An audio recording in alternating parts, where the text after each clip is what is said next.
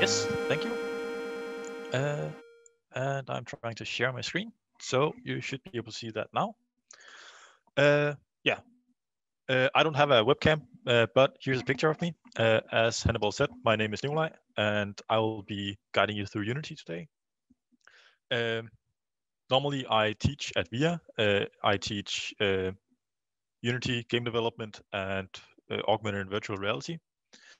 But today we're going to be doing the basics of Unity. So, of course, you're not here to look at my face, so let's get that out of the way. You are here to be looking at Unity. So, first off, let's talk about what we are going to be doing today. I'll be showing you some of the basics of how Unity works. So by the end of today, you should be able to create your own little 3D world, like what you can see here, where we have some objects. We can change how they look. We can even make a little bit of stuff happen. I don't know if you can hear the sound of this. But yeah, we can have stuff fall down. We can have animations and texturized 3D models. And we can have some sound. So we can add music to it. So you should, by the end of the day, be able to set up your own 3D world with some assets you have created. Yeah.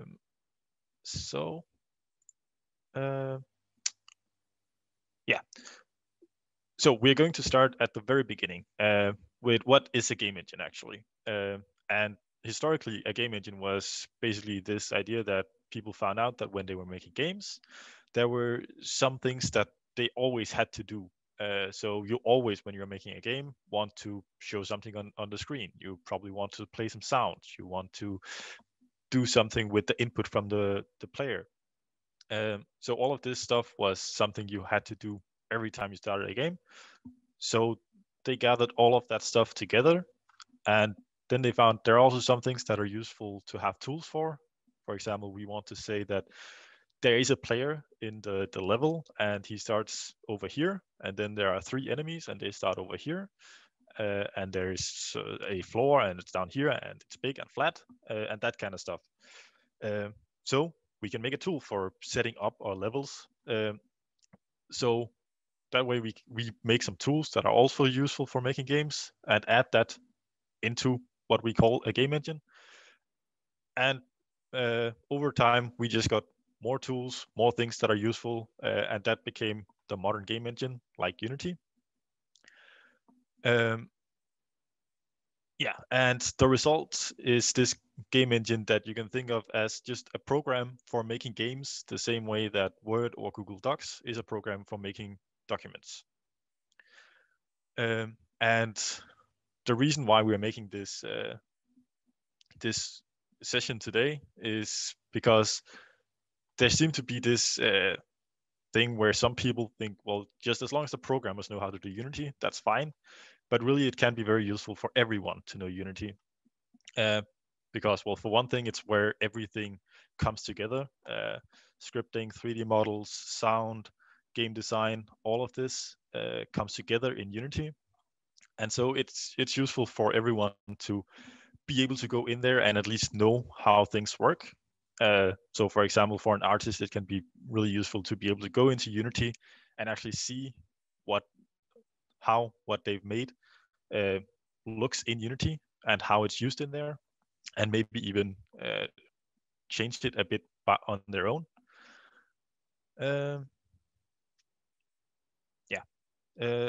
So now let's get started with actually looking at Unity.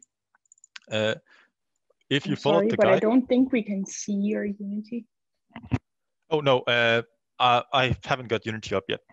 Oh, okay. You should be able to see Unity Hub now. Yes. Yes, good. Yeah, so if you followed along with the guide before, you should have Unity Hub already, and you have probably found the Installs tab, which is where you can install new versions of Unity, and it's possible to have as many different versions as you want. One important thing here is you don't really update Unity. Instead, what you do is you add a new version, and then you can delete the old version. So that can be a bit of a hassle, but that's how it's supposed to be done. And the most important tab here really is the projects tab. This is where all the games you've made will show up. And if you want to create a new game, you click the new. If you have one that you have got somewhere on your computer, for example, if someone share one with you, you can use the add and browse to it. If you want to use a specific version of Unity, you can click the arrow and choose. So in order to create a new project with the version of Unity we're using today, I can click here and choose 2020.3. And you'll get this create new project dialog. And here you can choose a name, you can choose where to save it, and then you can choose what type of project it is. I'm going to be doing a 3D project today, which is the standard project in Unity. Of course, if you want to do 2D, you can choose that. These two are also 3D projects, but they use a different kind of rendering. We're not going to get into detail with that today, but all of these are ones that you have to download to use them. And they're for very specific things, like if you're doing a VR project or something like that.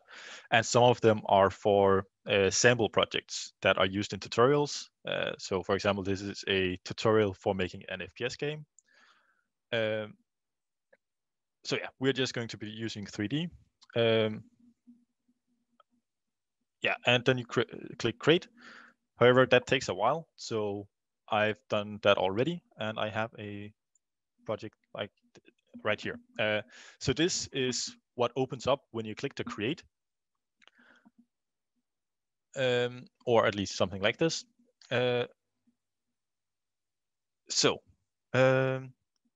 What we have here is a number of windows, and you can change how this looks. So you can make some windows bigger or smaller, however you want.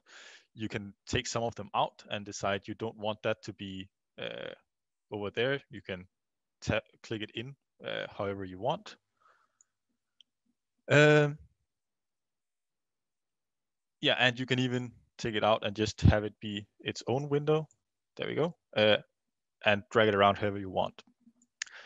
It's also possible to use one of a number of default layouts by clicking in the corner up here where it says layout and choosing one of the default ones.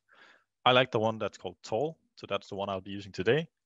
But all of this doesn't really influence your project per se, so you can just choose whatever one works for your workflow, and just make it look the way you like it.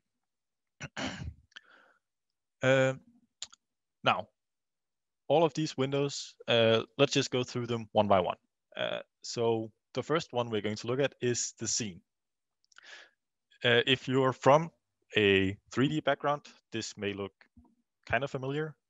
What we have here is a look into a 3D world, and a scene in Unity is kind of like a level. It's where you set something up that is a thing. So for example, a main menu or level 1 or something like that. You set that up as a scene, and then when you go from the main menu to level 1, you change the scene. And this is then the world. And we can see right now what's in the world is some light and a camera. And we can also see that in another window, and that is the hierarchy. And the hierarchy is basically just a list of all the things that are in the scene. So sometimes when you start building up your world, it can be really hard to find stuff over here in the scene. Then it's easier to find it in the hierarchy. And yeah, we can just see right now, we only have this light and a camera. These are not really things that we can see in the game. So let's try and add a new thing into our scene. I can do that by right-clicking in the hierarchy or clicking the plus up here. And then down here, we have the objects we can add. And I would like to add something I can actually see within my game. So that would be a 3D object. And here you can see we have some standard shapes I can put in. So let's just add a cube.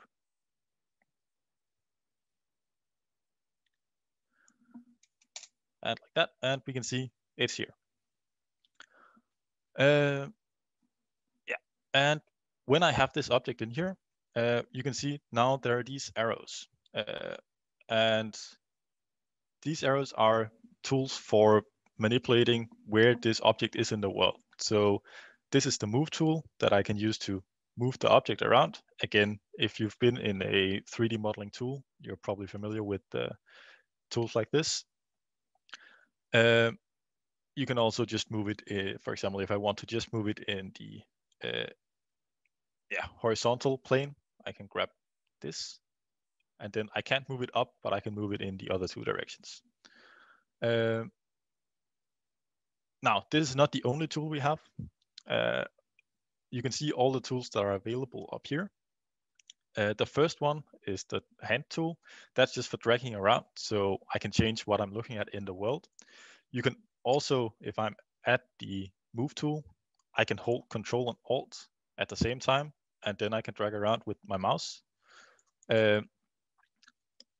Or I can use the shortcut keys. So all of the tools have shortcuts. So the first one is Q, move tool is W, next one is E, and so on until Y. So after the move tool, we have the rotate tool for rotating the object. Again, you can choose which axis to rotate it on. After that, we have the scale tool for making the object bigger. And here, a useful tool is the box in the middle can be used to scale it uniformly. So it just becomes bigger or smaller without changing the aspect ratio. The next tool we're not going to be using today because this is the rec tool. It's used for manipulating sprites, which is for 2D games. Hence, we don't use it for a 3D object like the cube. And finally, we have the universal tool where we can do pretty much a little bit of everything at once. So I can move, I can rotate, and I can scale uniformly. Yeah, so those are the tools for how we can move our objects around in the world. Now, there is another tool that can be useful, and that is actually probably one of the biggest upsides of using a game engine like Unity, and that is that we can always see what our game looks like right now. And well, one way we can try and get this effect is if I actually select the camera, either by selecting it like this or clicking over here, you can actually see what the camera is seeing right here. But that's not necessarily everything of how our game actually looks. This is just what this camera sees. It is possible to have multiple cameras and maybe have something that gets drawn directly on the screen, a UI. So in order to actually see what the whole game looks like right now, we can go to the game tab. And we can see this is our game right now. And the thing about Unity is when you create a project, it's actually already a game that can be played. There's just not really anything in the game. But I can try to play it right now by using the play button up here. So these are our play tools. And just like this, I can actually play the game, and there we go. This is my great game right now. So nothing is happening, but it works, it runs, and that's something that can be really good to check continuously, that when you change something, does my game actually still work? And you can do that very easily like this. And of course, when you start adding functionality, it's really useful to see, does that functionality actually still work? And if it's adding a 3D model, then it can be, does this model, this animation, or whatever it is, does it look right in the game?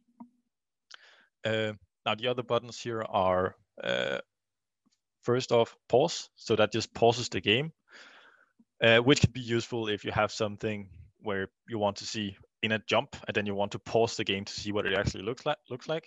And it is possible to go back to the scene and look around to see the different parts of the game while you're paused. now maybe I don't want to look at it like this. In that case, I can change the where I'm looking from by using the tool up here. So if I want to see it from the top, I can click here, and then I'm looking down on it from the front and from the right. You can also change to orthographic view if you prefer that. It's mainly useful if you're making 2D games, I think. But you can change from perspective to orthographic like that. You can also rotate by just using your mouse by holding Alt and then dragging with your mouse. That way you're rotating around whatever it is you're looking at. So it can be useful to focus on something like the cube here, for example, and then you can use the mouse wheel to zoom in and out, and then rotate around it. It is also possible to use your arrow keys to move around in the world if you prefer that. Yeah, so that was pause. The last button here is if you're looking for something very specific. Maybe you want to see what something looks like exactly at the point where the player touches the ground again. Then it's possible to use the step to go through the game one frame at a time. Now, if I stop this, it's also possible to pause and then play. That will start the game and then immediately pause it. Now, one thing that's really important when you're in play mode like this is to notice that it's actually possible to change things while you're in play mode. So I can move this, for example, and you can think of that sometimes it can be useful for almost like cheat codes. You can move things around to get a situation you want and then continue playing.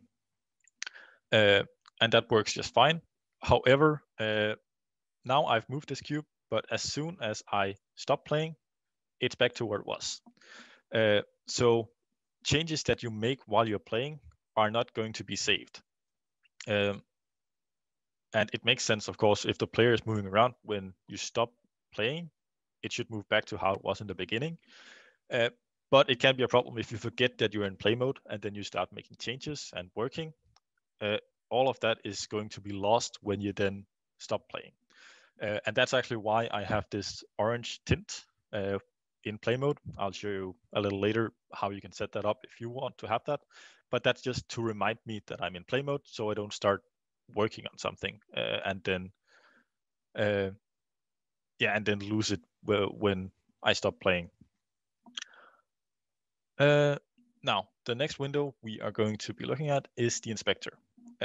So that's the window we have over here. And you probably already noticed that we get information about whatever we have selected over here.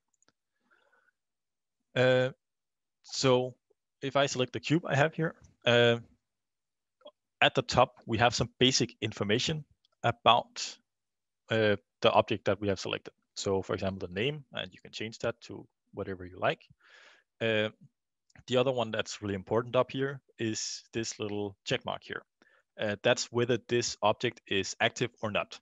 So if you deselect that, the object disappears. But it's not deleted. It's really easy to get it back. But it's not going to be doing anything in your game. So it can be useful for having an object that's not supposed to do something for a while, and then you can just activate it at a later point, and then it'll be there. Now, everything that's below down here is a list of components. And components are what builds up a game object. So basically, the components are what makes our cube a cube. And each game object is defined by the components that are on it. Now, the first one here really is the most important one, the transform, because that's the only component that all game objects have. And the transform is the component that describes where the object is in the world. So you can see it describes the position, where is it in the world, the rotation, how is it rotated, and the scale, how big is it. So all game objects have this, but the rest of it, that depends on what kind of game object it is. So you can see here we have these three components. If I go to a camera, it has a different component. yeah, I'm going to go into detail with exactly what these components do a little later. But yeah, that's the important part, that they're really what defines the game object, and the transform is super important to know. Now, going back to our hierarchy, we can do a couple other things here as well. If you start building up your world, this hierarchy can become quite messy. So sometimes it can be nice to be able to group objects together within the hierarchy. So for example, I might want to say that the main camera and directional light, that's something, those are kind of default objects that are in all of my scenes. Then I can create a new game object. This time I'm going to create an empty, and an empty game object just means that it's a game object with no components. So you can see it only has the transform component. I can just call this default objects. And what I can do now is I can take these two and group them together under default objects. What this does is it's parenting. So we say these two have become children of default objects.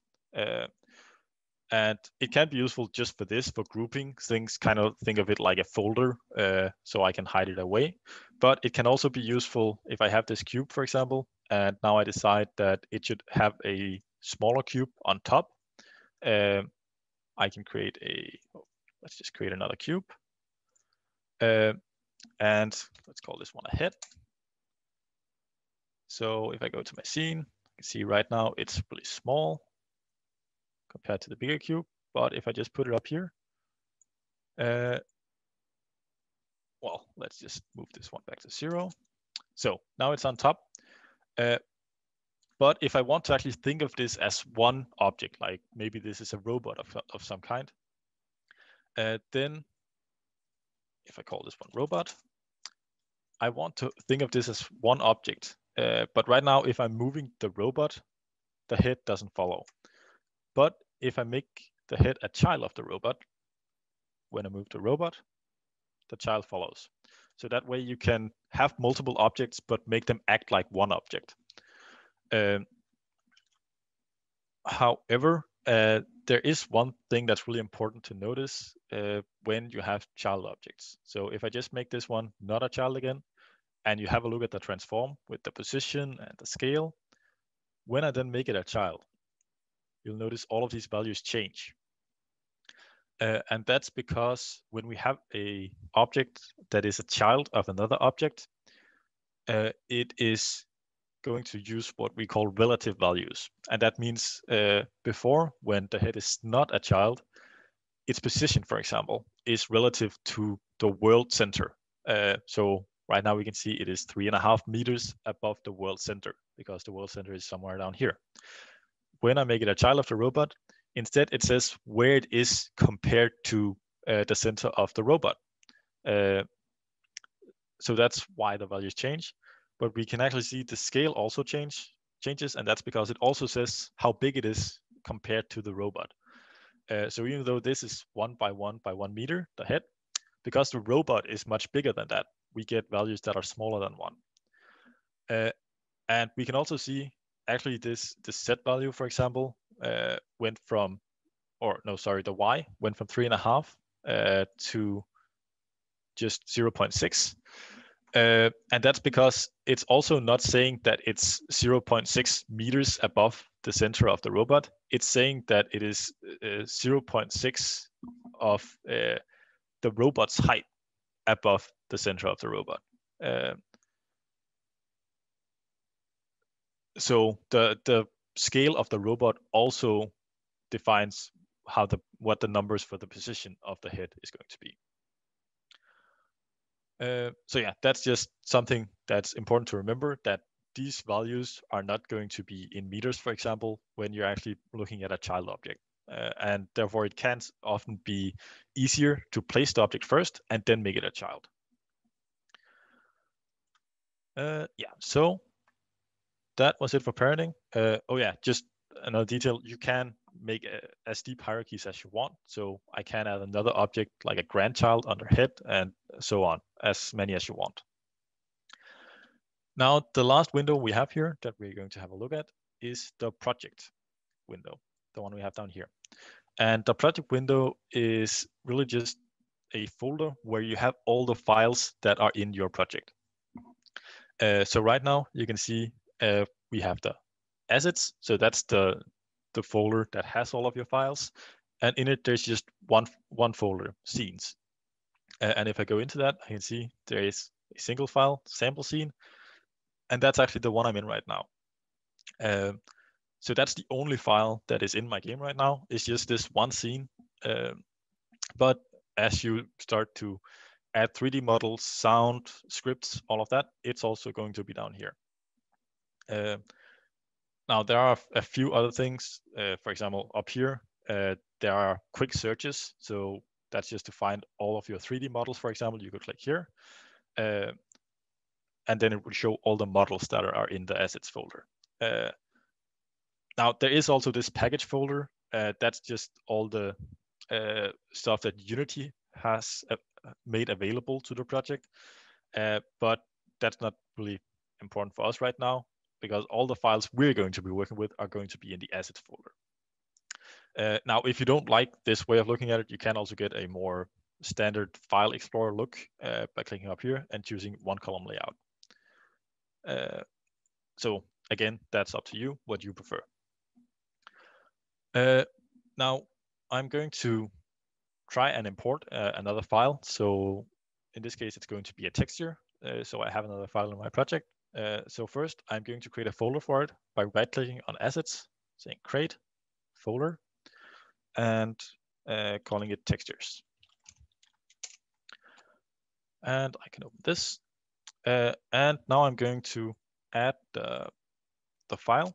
And the way I'm going to do that is just, I have the file in a folder here, just completely standard Windows folder.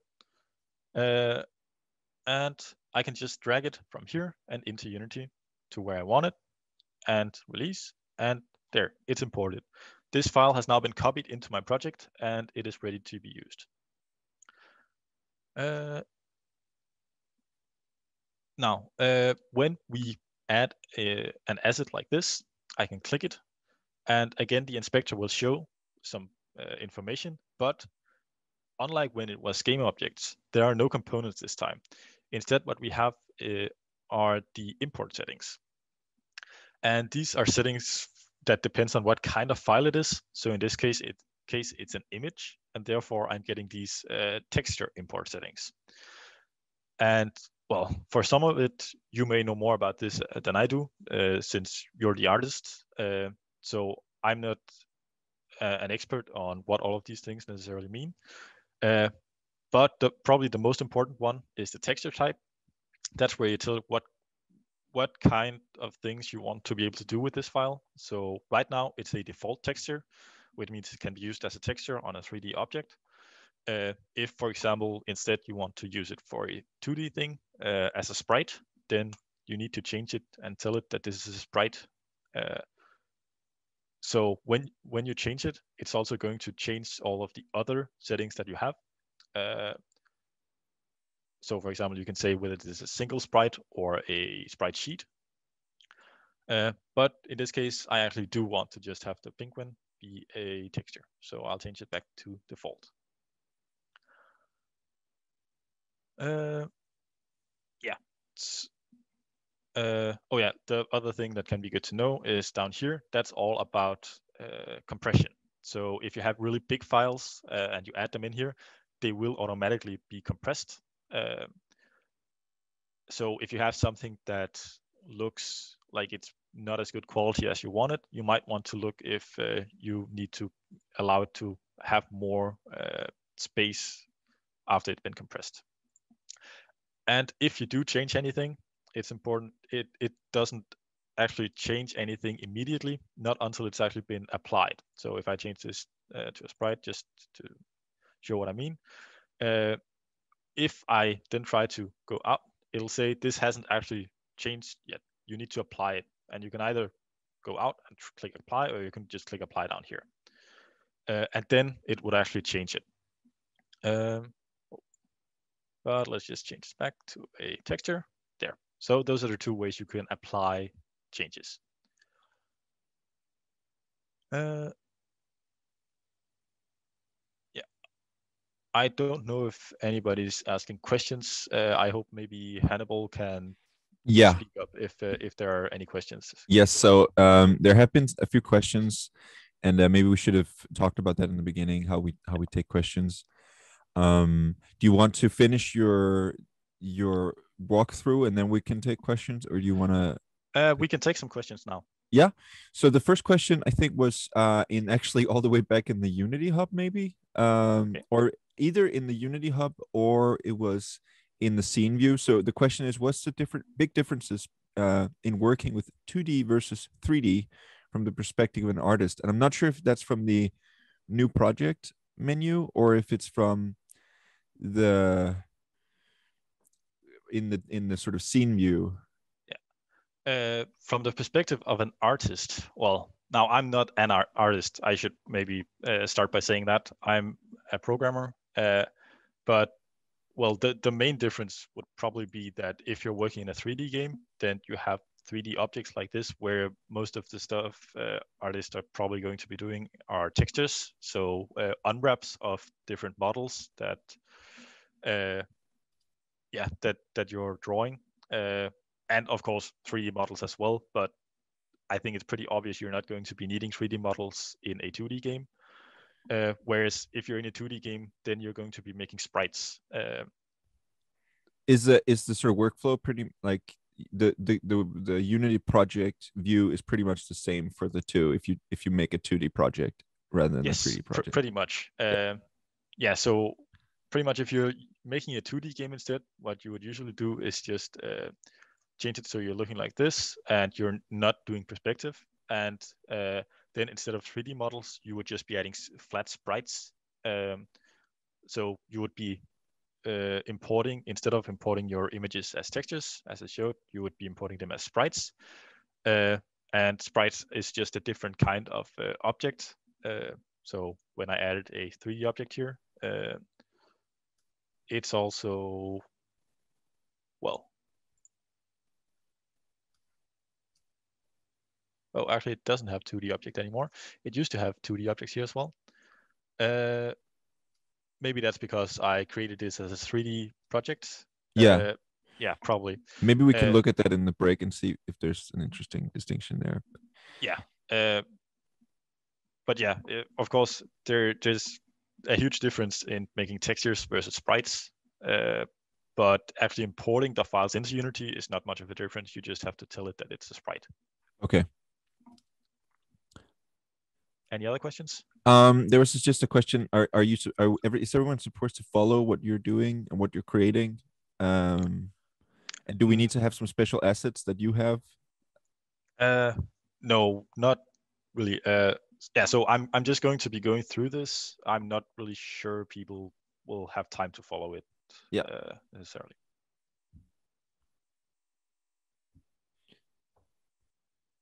I think there's no more questions for now. You can use any texture, any picture if you want to try to import a texture. You don't have to have this specific penguin image. Yeah, and Unity recognizes a number of image formats. I usually use PNG just because that works for pretty much everything and also has transparency. Cool. That's all. Okay. That case, we're going to move on. So there are still a couple things that we haven't talked about here. And the first one is the menu line. You're probably familiar with this if you have used pretty much any Windows program ever. And it works kind of similarly. So file is mainly used for saving stuff. So you can save the scene, you can save the whole project.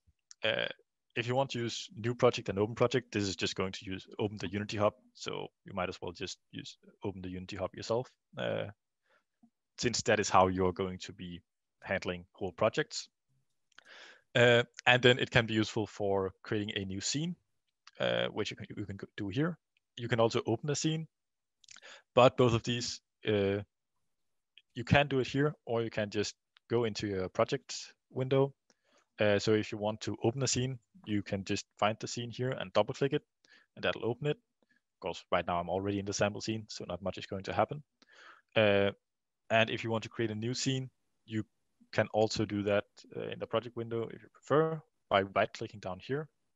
So this is the other way we can create assets. We can either import it or we can create new ones by right-clicking, create, and in this case I wanted a scene, so I select scene and I give it a name.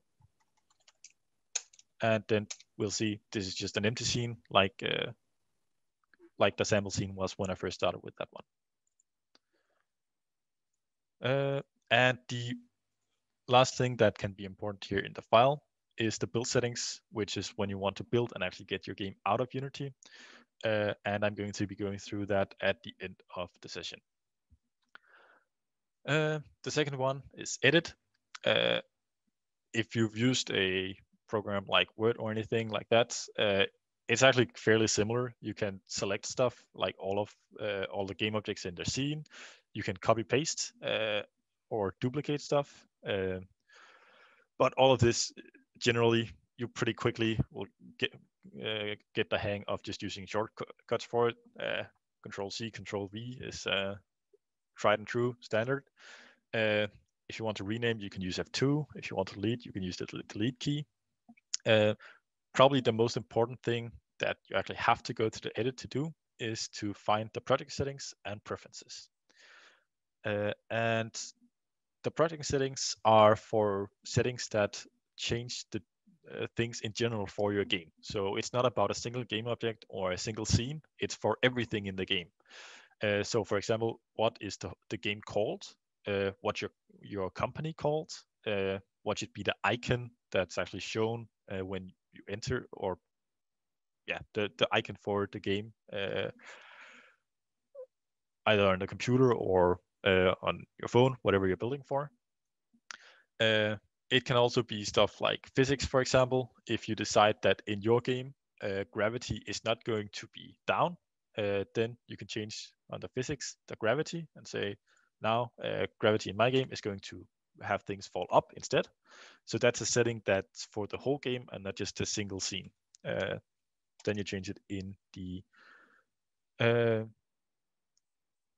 project settings. And project settings, again, is just a window, so you can drag it in and place it anywhere you want, or you can just close it when you're done with whatever you're doing. The other one is preferences. So this is to do with the things you have, or this has to do with the editor. So if you have some settings for the editor you want to change, then this is the place to go. For example, if you want to change which program you're using for different files, for example, I suppose for some of you, how you open images from Unity might be important, then you can change that here. And just say, use whatever is the standard for Windows or Photoshop or whatever you want. And this is also where we can change under colors, the thing that I showed earlier, where when I enter play mode, I get a tint that reminds me that I'm in play mode. That's here with play mode tint. You can change that to whatever you want. Just so you also have that reminder. Now, there was, on the scene view, there are a few settings I like to change as well. So this create objects at origin is another thing that can be, at least I find nice to enable. And that will basically make it so that when you create new objects in your scene, they're going to be created in 000 rather than wherever you're looking. And I prefer to have that on.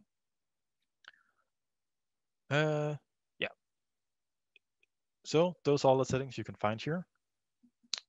The next one is assets. Well, here it's possible to import assets by just browsing to them, and then they'll be added to the assets folder. However, as I showed, it's usually easier to just find it in your file view and just drag it into Unity. So what we usually use it for is just the packages. it's possible to import packages. So if you find someone who has made a package of files for Unity somewhere online, for example, and you download that package, then you can import it here, and it will then take all the files that are in the package and add them to your assets view. Then we have the game object view or tab here. And that's basically just the same thing as when you right click over here in hierarchy. So you can add new objects. And similarly, component is just for adding a component to an object, a game object you have selected. So if I want to add another collider to this, I could do that up here by going to component, physics, and choosing one of the colliders. It's also possible if you don't want to go up here, it's possible to just select it and find the add component button down here. It can do kind of the same thing where you select whatever kind of object you want. Or if you know exactly what it's called, then you can just search for it here. So again, if I want to add a collider, I can just search for collider and I get all of the types of colliders we have here.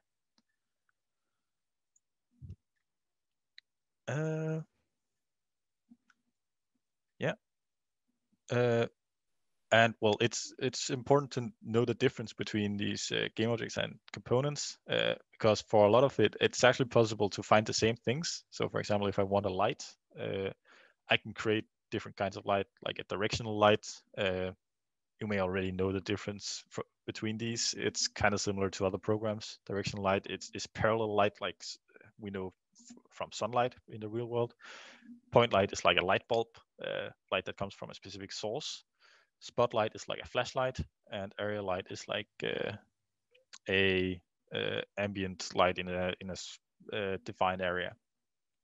But it's also possible to, because what we would actually get if we choose one of these, so a directional light would create a light like this, but actually it's just a game object with a light component. So it's also possible to add light as a component. If we find it somewhere here, so rendering, it's possible to just add a light. So game object, all of these are really just easy ways to create objects that already have a set of components to do a specific thing. Whereas it's also possible to make your game objects do the things by adding the right components. Yeah.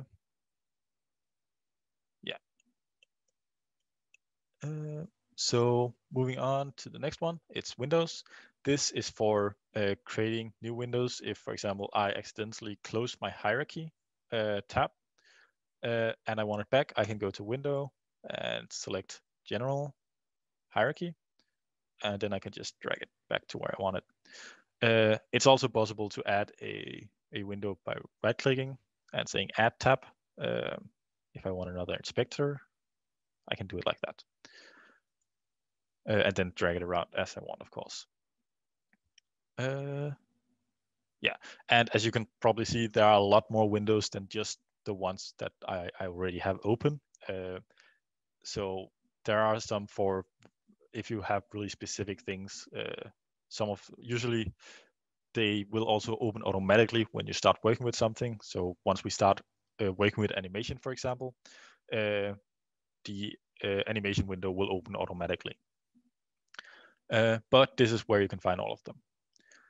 Then we have help. That's just if you need some information about Unity, then you can find it here. But it's not part of your normal workflow. A couple of things that can be important are the Unity manual and scripting reference, where you can find information about how Unity works and how you can do stuff. The scripting reference, of course, is mostly about code, whereas the manual is mainly about how to set stuff up in your scenes. So that's the menu line. Now, one more line that can be important is the line down here. Right now, there's nothing here. But if you ever have an error, like if something goes wrong while you're playing, or if something goes wrong when you're trying to import an object, it will show up down here. And if you then click it, it will open a console that shows the whole message. We can also open the console up here in general console, and it just looks like this, where we will have all the messages here, and if we select one of them, we get the full message down here. And it's possible to filter, so I can say that I only want to see messages, warnings, or errors. You can clear the console and just get rid of all the messages that are here. Error on pause can be useful if you want, when you're trying to play the game, if an error happens, you want to pause immediately to see what caused the error. That will happen automatically if you have error pause enabled. And collapse is just if you have a lot of the same message, collapse will make it only look like one message that just says that it's been there 100 times, for example. Yeah, so let's just put that up here. Yeah, so that was the window and help. And I think now it is time for a 10-minute break. So I'll see you back here at 5 minutes past 1.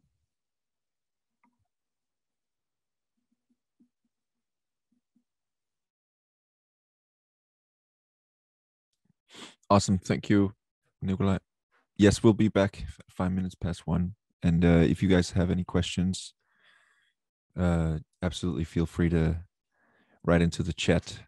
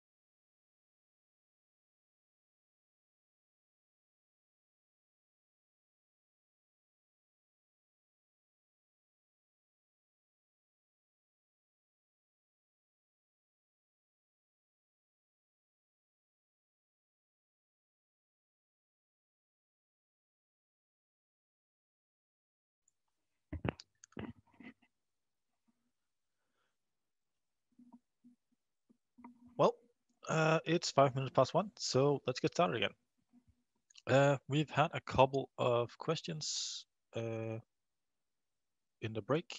I think we got an answer for the license thing.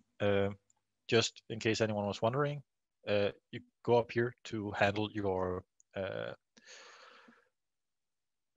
account, and if you're not signed in, then you can do that, and then you can click manage license, and you can create a personal license if you don't have one already. Then there is something about lights. Can a light created through window rendering have the same characteristics as light created through game objects? So game objects and components create these objects that create dynamic lighting. They can also be used for static lighting, where you bake the lighting rather than finding out where shadows should be as you go along.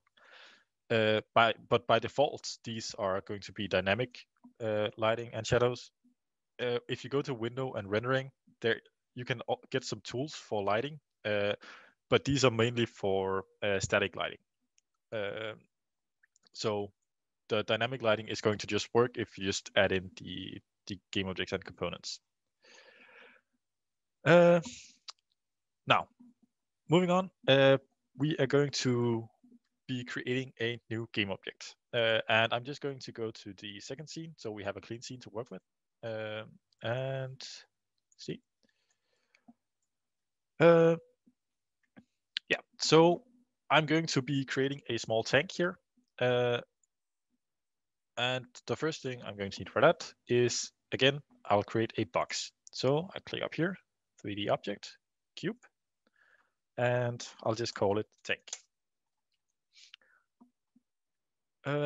Now, as I create this cube, again, we can see it's just a 1 by 1 by 1 white cube, but it is this 1 by 1 by 1 cube because of the components that are on there. So let's have a look at them. The first one is, well, it's called cube. We can see it's a mesh filter. And what that actually means is it's just something to hold a mesh, so a 3D model of some kind. And that mesh is called cube. So this is the one that gives it the shape that it has. The next component that we see is a mesh renderer. So that's the one that actually draws the mesh so we can see it. And you can actually see that some components have this little check mark. These are the components that do something. So this one, for example, is just a component that holds some information, but this one actually does something. And that's because you can enable and disable these components. So if I disable the renderer, it no longer draws the cube. And then under the components, you then have the information or the settings for that component. So for example, you can define how this renderer interacts with lighting and whether it should receive lighting or receive shadows and so on. So these two together makes it so that we can actually see the cube here. The last component that we have is the box collider. So this is the object or the component that actually makes it so that it's possible to touch this this game object. So if there wasn't a collider, then this would be like an object that we could only see but not touch, like a background image or a cloud in Mario or something like that. On the collider, it's possible to change it. So right now, the box collider is just the same exact shape as the box we see. It is possible to change that. So if you want to have that, you can actually touch it a little before it looks like you touch it. Then you could make it a bit bigger or something like that. It can also be important because this touching part is also, if it's supposed to stand on something, then that's also the collider, because otherwise it would just fall through everything because it can't touch anything. And the last important part here is the is trigger check mark on the collider. And if you make it a trigger, then that changes it from a collider to a trigger. And a trigger is actually something you can't touch. So a trigger will also just fall through things, for example, just like if there wasn't a collider, but it will still see that it touched something. So it will fall through the floor, but it will find out that it touched the floor, which can be important if you're inside the code. It's useful for stuff like if you want to have a zone where when the enter player is there, it should save. So like a checkpoint zone. Then you can have just it. That could be an invisible box with a trigger on it. So you know when the player enters the trigger, but it's not like it should be a wall that he can't walk through.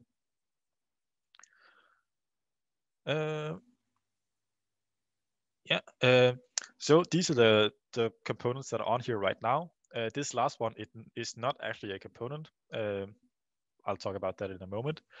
But yeah, anything you want this game object to be able to do, you need to add components for it. And that also means if you have a programmer or if you create your own scripts, they will also need to be added as components here in order to do something with this game object. So for example, if you have a script that makes it so that you can control this cube with arrow keys or something like that, then you add that script as a component. Now, this last one is, as I said, not a component. It's something rather special because this is the material. And actually, it's bound to this renderer. So we'll actually be able to see right here, it says it's the default material. If I open up the materials, I can see that's actually the only material that is in this list of materials on the mesh renderer. And a material in Unity is something that defines what a thing looks like. This default material is actually what makes the box white, for example, what makes it able to have shadows on this side and be white on this side. So if we were to change anything in the material, it would change what the box looks like. So let's try and do that. Now, if you click the arrow here, we should be able to see all the information about this material. But as you can see, it's all grayed out, and I can't actually change anything here. And the reason for that is that this is the default material. So this is just something that Unity has created for us and thrown on the object when we created it at first to just make it white so that we can draw it somehow because we can't draw something if there isn't a material for it. Actually, if we were to try and not have a material on this at all, we can see then it just becomes pink. And that's Unity's way of saying something's wrong here. I don't know how to draw this. So let's just Control-C that. So what I'm going to do now is create a new material that I can actually define how I want this object to look. So I'm going to create a new folder first. Create folder, materials. And just like with scenes, materials are files that we can just create within Unity. So I don't have to import anything. I can just go create new material. And let's call this one the tank material. And now it's a file down here, but it's not actually going to do anything. First, I have to apply it. And I can apply a material to an object just by dragging it onto it like this. However, it's only going to work with objects that have a renderer. So if I try to drag it onto the directional light, it's going to say I can't do that because directional lights don't have renderers. But onto the tank. And now we'll actually be able to see that the mesh renderer now says that it's using the tank material. And it also says that down here. And now if I actually change something down here, we can see it's still just white. So nothing much has changed here. And that's because when we create a new material, it's just the same default material as the one that was used before. But now I can change it.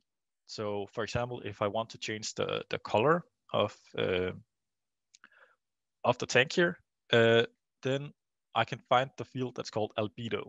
And albedo, if you're not familiar with the term, I know it from physics, but it's basically just which color we see an object as. So if I change the color here, I should get a color picker. There it is. And make this blue. Then we can see the tank change color as well. So there's the color here. If you want to use an image, well, there are actually two ways to do that. One would be to have the image. So say I wanted to actually have penguins on the tank here. Then what I can do is I can just take the image or the texture and drag it onto tank. And what happens then is Unity automatically creates a new material. So if I go into materials, I can now see it has created penguin material or pingvin.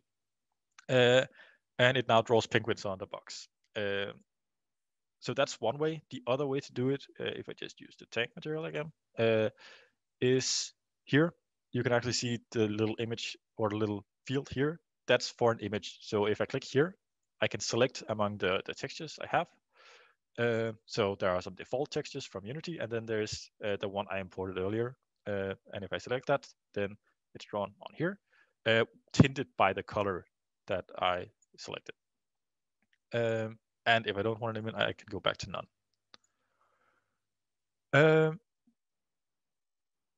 Yeah, there are a lot of other things we can do with this default material because this has kind of been created to do a lot of the standard stuff you would want to do when drawing your game objects. So you can change what the surface of it actually looks like with normal maps and height maps. You can change how metallic it looks if you want to have specular highlights and stuff like that. It's also possible to have emissions, so it actually looks like it's sending out light.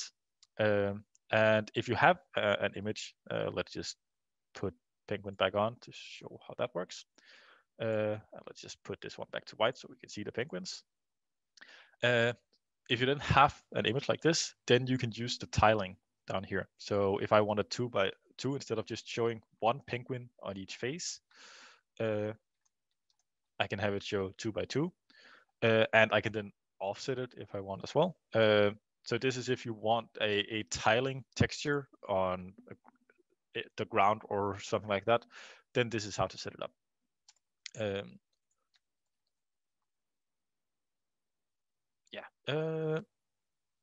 So you can do quite a lot with this standard shader. Well, let's just get this back to being blue. There we go. Now, one thing we can also do is we can try and make this transparent. So one way, of course, is if I had a texture with some transparency, then I could make it be transparent just where the texture is transparent. Or I can just make everything transparent by making the color here transparent. But as you can see, even though it shows that the color should be transparent, I'm not able to see through right here. And the reason for that is, if we close this, right above the albedo, we can actually see there is something called rendering mode. And right now that's set to opaque, so the opposite of transparent. So if I want to be able to have transparency in my object, I need to change the rendering mode. And there are actually 3 kinds of transparency here. The first one is cutout, and that one works a bit weirdly for transparency, because as you can see right now, it just disappeared completely. And that's because this one doesn't really make sense to use with just the color, because cutout is just saying that either it's being drawn or it's not. So as you can see right now, it's saying that the cutoff is a half, which means as I go above and under a half, it's either completely drawn or not drawn at all. And it can be useful if you have like something that's supposed to look like a cutout, where a character is there, but the background is completely gone. Then you can use a cutout for it. But yeah, it's not good for this, where I want it to just be kind of transparent. So for that, I would use either fade or transparent. So fade, if I change that, we can see now it's actually, we can see through it, but we can still see it. So fade goes from completely gone to completely there, depending on what the alpha value is. And then the last one we have is transparent. It looks similar. We can still see through it. And here it's still completely there. We can see the lines, but that's just when we're in the scene. If we're actually over here, we'll see, we can't see through it at all. But as the alpha goes down, it becomes more and more transparent. But when it's completely at 0, unlike fade, it's not just gone. We can still see it. So transparent is for effects like glass, where sure, you can see through it, but you can still see it's there. And that's what transparent is good at. So if I just want to be able to have it become completely invisible, then I should use fade. And then it just depends on the alpha value.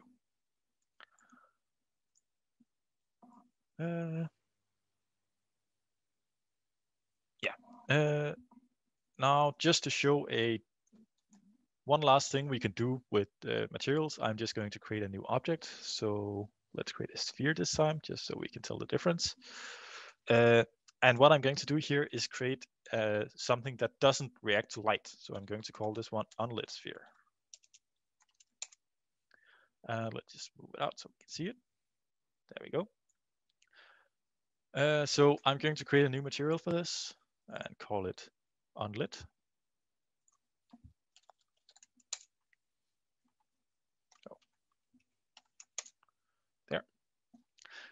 And what I want to do here is I want to actually change the way this is being drawn completely. And the way to do that is to change the shader. So right now we can see it's using the standard shader, and all of these materials are. But if I change that, you can see we have a bunch of other shaders, and that's basically completely different ways to draw an object. So in this case, I want something unlit. And unlit just means that it doesn't care about the light at all. It's just whatever you put on here, that's how it's going to be drawn. So we can have different, so just draw it with a color, draw it with a texture. We can have transparent, which also has a texture, but again, it's not opaque, so it's possible to make it transparent with a alpha value. Let's just go with color, and then we change the color of it. So let's just make it green. And oh yeah, I have to apply it. There we go. And now you can see it's completely green.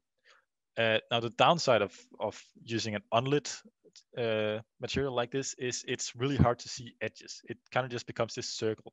And if I just for a moment put this on the tank as well, you can see I can't see the edges of the box either. So if you have a texture, that can help, because then you can kind of see what the different sides of it. But especially if it's just a color like this, kind of just becomes a blob of color on your screen.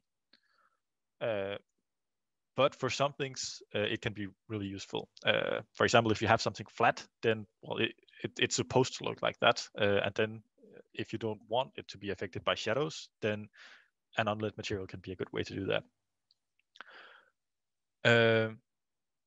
Yeah, and of course, one upside to using unlit materials is that it's it's better performance. So it's not as much work for the computer because it doesn't have to handle lights.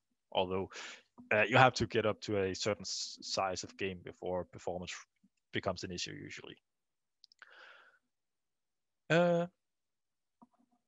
So I think I saw there might have been some questions. Do you have any, Hannibal? Right. Actually, not really. We had one person with a problem with the skybox disappearing, but we managed to fix that. And then Flag asks about the you mentioned like transparent shader, the standard shader with transparency on Neobedo, and then he asked if that made refractions. So just it sort of make a glass like refraction effect. And I told him that you'd need a special shader to manipulate how things look behind the glass material. So we need a special glass shader for that. And yeah, we're probably not gonna go super deep on everything you can do with shaders, but perhaps that's an interesting topic to go like deep on for a future workshop. So I'll be adding that to the survey in the end, and then we can see if you guys want to go deep on shaders in the future. Yeah, so sounds like Hannibal answered that one. You can do a lot with shaders, but it's not automatically going to have all the real physical effects of glass just because you make it transparent. You would need a lot more work on the shader for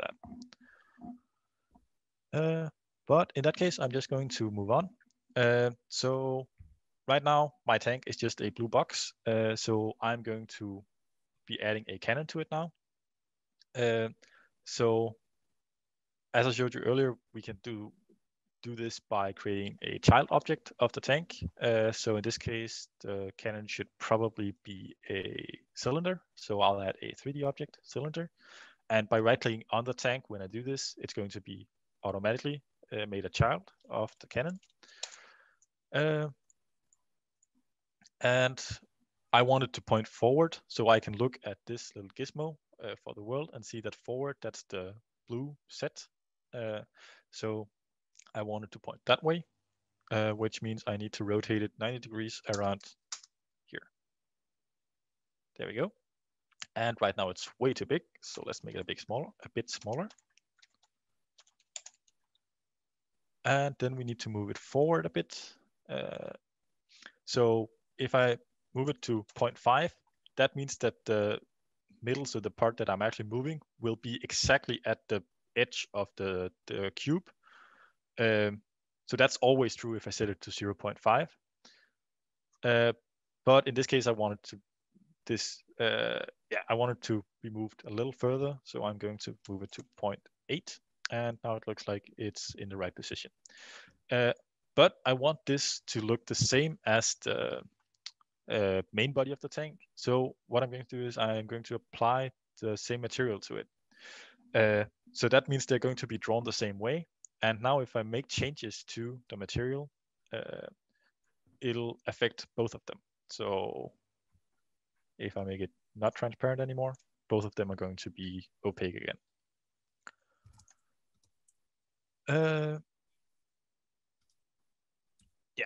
And because I've made it a child here, remember, if I'm going to be moving the tank around, the cannon is going to follow. So they're now one object as I want them to be. The next I'm going to do is I'm going to add components to make the tank do what I want. So if this was my player, I would probably be adding some custom scripts, but I would also have want to have physics on this because right now it's just standing in the middle of the air, and that's not really realistic or what I want for my game. So I'm going to make the physics affect this. So I'll add a components and I'll go to physics, and we have a bunch of components in here, but most of them are either joints or joints or colliders.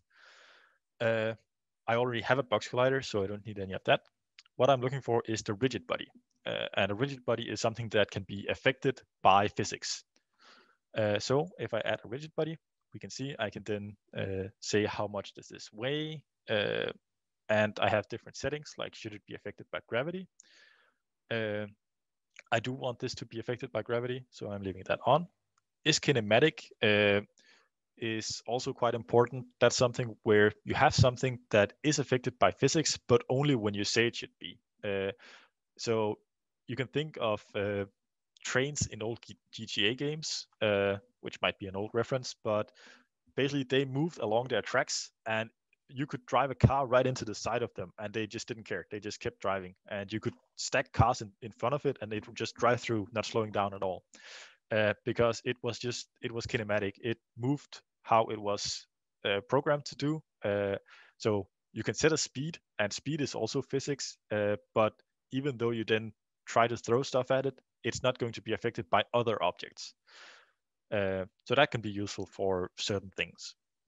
And the last thing down here that's really important is the constraints, where you can say that sure, physics can change things, like you can push this object and it will move, but only in certain directions. So for example, for my tank, even though in the real world, of course, everything can move in every direction and rotate in every direction, but I have a tank here, and I don't want my player to suddenly roll over or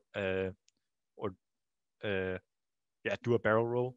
So I'm going to say that it cannot rotate in X and Z, because rotating in the Z direction, that would be a barrel roll. And rotating the X, that would be a somersault. So I don't want either of those. But why I'm going to leave, because that's just turning the tank. So that's okay. And we can actually see now that it works, because now we actually have something that should happen in a game, because gravity is on. So the tank should now be falling down. So let's see if that works.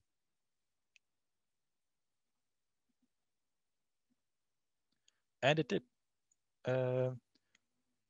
So it fell down. But if this was my player, that could actually be a problem right now, because if the tank can just fall down, or if it starts driving and it just drives off the screen, that's not very good. So I would like the camera to follow the tank. And of course, if you want something advanced for this, then of course you need to start coding. But we can actually have something simple where the camera is following the tank by just making the camera a child of the tank.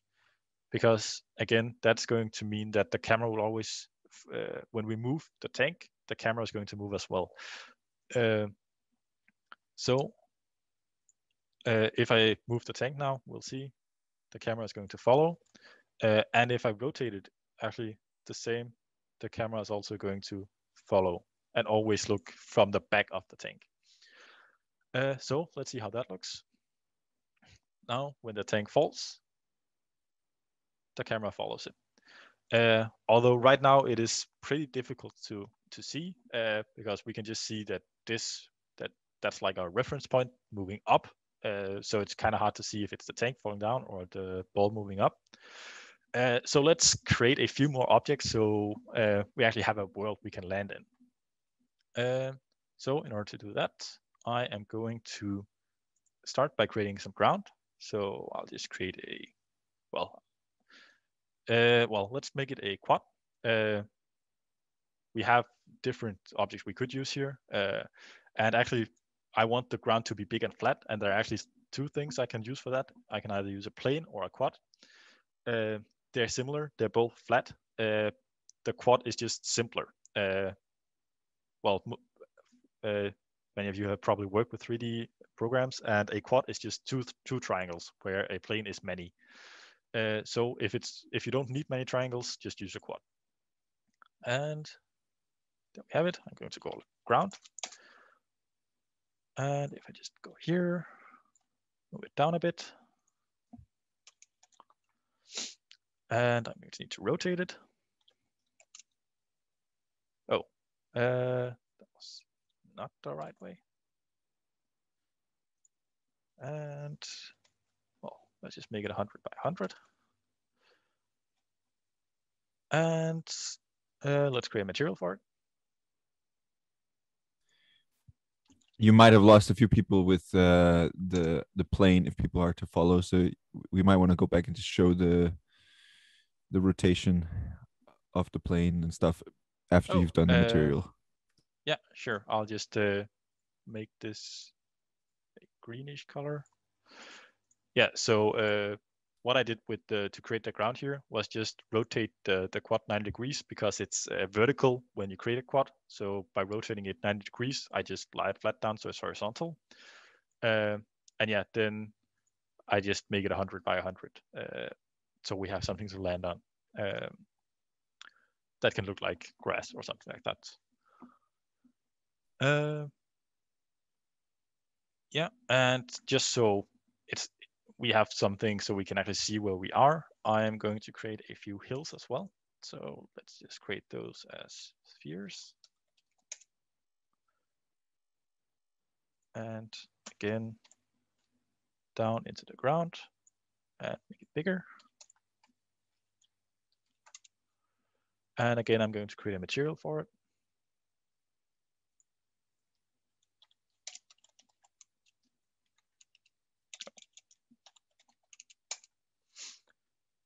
And apply it. And make it a brownish color. And I want to have multiple hills here. So I am going to duplicate this. So I can do that by just selecting it and pressing Control D. And then I can grab this green plane that allows me to move it around without moving it up or down. So then I can just create as many as I want here. Something like that. So now I actually have a world, for the tank to be in. So let's see how it works. And now it should actually fall down and land on the ground, and it does. So now the tank isn't just falling forever, but if I start to be able to move the tank around, of course, I don't have anything to move the tank right now, but we can see that actually looks okay. But if I move too far, I'll fall off the edge. And well, that wasn't really what I wanted. So if I were to make a game like this, I would probably want to create some kind of walls so that the player couldn't just drive off the edge. And that's fairly simple. I can just create some objects. So let's create a cube here, call it a wall. We'll just move that one to the edge. So I create this as 100 by 100. So the edge must be at 50. So let's start by moving out there. And it was 100. So like that. And let's just make it 10 high. And well, something like that. And I can just create walls for all the other sides as well. So in this case, I just want it over here. So that would be minus 50. So like that. And if I want a wall up here, well, then it should probably be 0 here and 50 on set instead. And it should be 100 here and 1 here instead. And the last wall would then be minus 50 here. Now, of course, I don't want it to look like this. Instead, it should just be that the player can drive through the walls, but they shouldn't see the walls. So I'm going to make them invisible. And that's fairly simple. I can just remove the rendering part of the cubes. So remove component, or I could just disable it, but I know I'm not going to need it. So like that. Now there isn't a renderer, so they're invisible, but they're still there, so you can't drive through them. And well, then we can just make the ground bigger. So let's just make it 10 times as big. And see. There we go. But now if the player tried to drive just off the edge, they would only be able to drive until they hit the wall, and then they would automatically stop. Can you demonstrate that, or is that impossible? So I can't really demonstrate that because I don't really have any kind of movement script right now. Okay. And it only works when your movement works with physics. Because yeah, and you moved the block earlier, but how did you do that? So earlier when I moved, so here, what I actually did was I was just changing the position. Not that one. So you're able to drag something? This is basically just directly changing the position, which is like just say. How did you do that? So I'm doing that by grabbing the set part of the position in the transform, and then I can drag to change the position. Okay. So for all numeric values, you can actually just grab it. You can just grab them and then scroll them back and forth. Okay. Yeah, exactly. Inga says, my tank keeps falling through the ground. In that case, I would check if your tank has the collider set as a trigger, and if the ground has its collider set as a trigger. Does the ground come with a collider? Maybe, Inga, you haven't added a collider to the ground. Yeah, so the ground should have a mesh collider as standard. Okay. And the tank should have a collider, and then neither of them should be trigger. Yeah, exactly. Hopefully that solves your problem, Inga. Otherwise, let us know.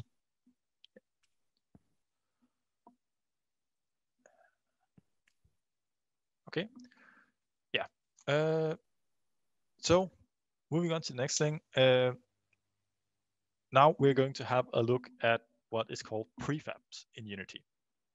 And the idea with a prefab is sometimes you have an object that you want to have multiple copies of different places. So it might be an enemy and you want 10 of the same enemy in your scene, but it might also be your player, and sure, there should only be one player in a scene, but then in the next level, you want the same player with the same components being able to do the same things.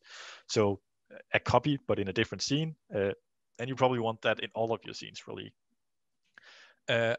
And then it can be a good thing to, when you created it in one scene or in one place, to just be able to create like a blueprint for this is what a player looks like.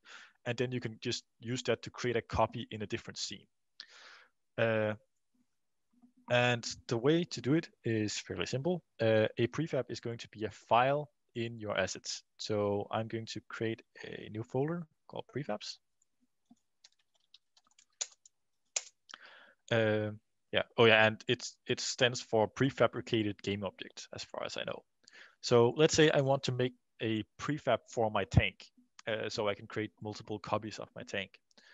I can do that by just taking the game object I want to make a prefab and dragging it down here, and it will automatically create a prefab for it. And now if I want to create a copy of it, so let's just go down here so I can see, I can just drag it up here in my hierarchy. So there we go. And just move it up.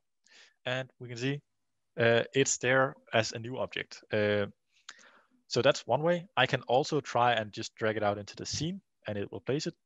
However, it can be pretty hard to actually place it in a way that makes sense here, because what it does is it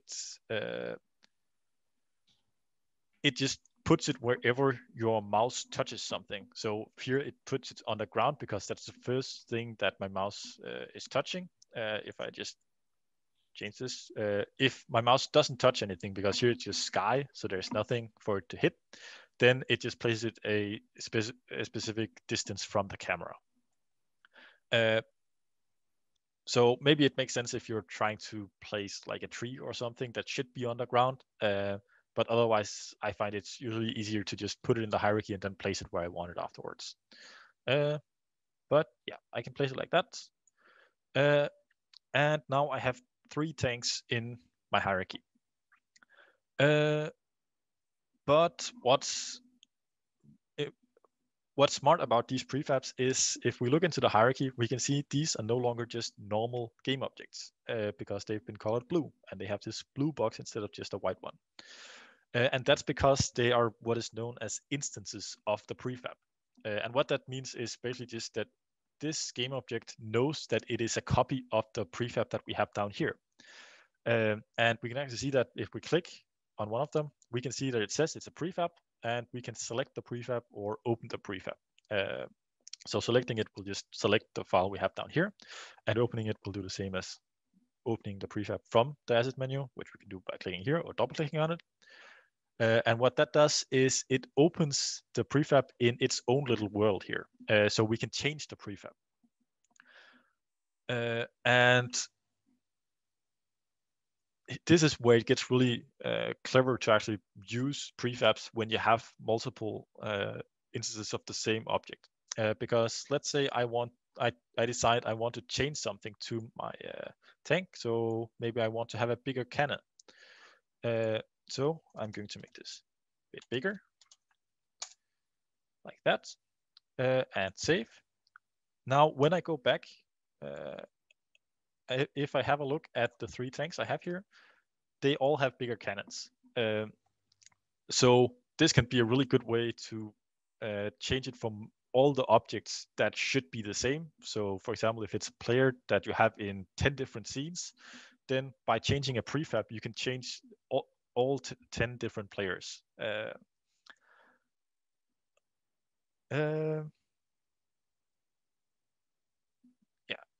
Now, one thing that can be important here is if I actually enter play mode and I have a look at the tanks. Let's just go here. If I look over here, I can see they're actually no longer blue. And that's because when you enter play mode, they no longer have that same connection to the prefab. And that means if I go in and change the prefab now, and for example, decide that the camera should actually be closer, it's a little bit too far away from the tank. So like that, and save and go out, then we can actually see that did not change anything here. But as soon as I stop the game, we can see the camera actually move closer. So changing something to a prefab doesn't immediately change anything for the game objects if you're in play mode. But on the other hand, changes to a prefab are saved even though you're in play mode. So earlier I said that changes you make while you're in play mode are not saved. But for prefabs, that's not true. It's only for the changes you make up on your game objects that are actually in your scene. Those won't be changed. But if you change anything in a prefab, because it's a file down here, it gets saved immediately, and even after you stop playing, it's still changed. There are other ways to change your prefabs. So for example, it can be quite tricky if you just open a prefab because you see it in this world of its own, especially if it's a child of another game object or something like that. You're seeing it out of context. And it can actually be pretty hard to see how exactly does it look right what I'm changing right now. What you can do there is you can choose one that is in context. So for example, this tank is the tank that I had from the beginning. It's in my world, so I can see how big it is compared to the world and stuff like that.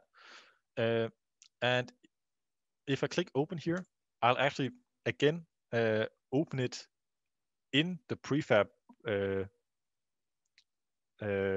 editing mode, but now I'm seeing it in context. So I'm seeing it in the world. The world is just grayed out. So now I can again change something to the prefab. So maybe I'm moving the camera even closer here. And I can actually still see what the main camera sees as the world view. And once I go back, if I save this and go back, we can now see it's again been changed to all of the tanks because I still changed the prefab. I was just seeing it in context. Now, if you decide that, for example, the tank down here, if I just move this up a bit. Now, if I decide that this tank should actually be special, its cannon should be placed a bit differently and be more on top of the box like that, then that's possible. And as you can see, that did not change the other tanks. What we have here is what's known as an override. So this tank is still a prefab. So if I were to change something like the size of the cannon again, let's just try and do that. And maybe this one is not quite as long anymore. And save and go back. We can see this one got shorter again. So changes to the prefab still happen. But we're just saying that the cannon for this one tank should be moved. And that also means that if I were to go and move the cannon in the prefab, it wouldn't move this cannon because I've said that this specific tank, the cannon should be right here, even if the prefab starts saying something else, at least for the Y position, because that's what I've changed. Now, if I decide that actually all of my tanks should look like this, that's also possible. Or if I decide that this was actually a bad idea, it shouldn't look like this. I can choose the tank here, and I can go here to the cannon and find the thing I've changed. So in this case, this position, and I can right click on it. And there are two options. I can either say apply to prefab tank. That would mean that I'm saying that this is what all tanks should look like from now on, and it changes to prefab. Or I can say revert and say, no, I want this to go back to what the prefab looked like. So let's just revert it and say, no, actually, they should just go back to looking like the prefab. And save.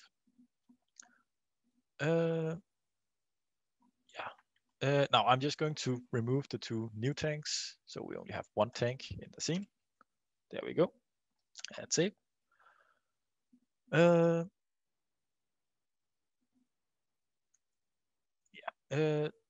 So, right, the next thing I'm going to show is just, it's possible to create prefabs of prefabs as well. So say that I want to create a prefab that holds all the objects that make up the basics of a world. So in this case, I'm going to create a, create empty. Oh, that's not what I wanted. Create empty. So let's just call these world objects. Move it up. And well, what makes the basic of a world? A light, a tank, and some ground. So I've just grouped them together. So I have this idea of this is what I want in all of my levels. And now I can make this world objects a prefab. And if I open this prefab, I can see the tank is still a prefab within this prefab. So that means that if I make any changes to the tank, this prefab is automatically changed to also have those changes. Yeah, so that way you can make modules for your game. So you can just build it with those modules.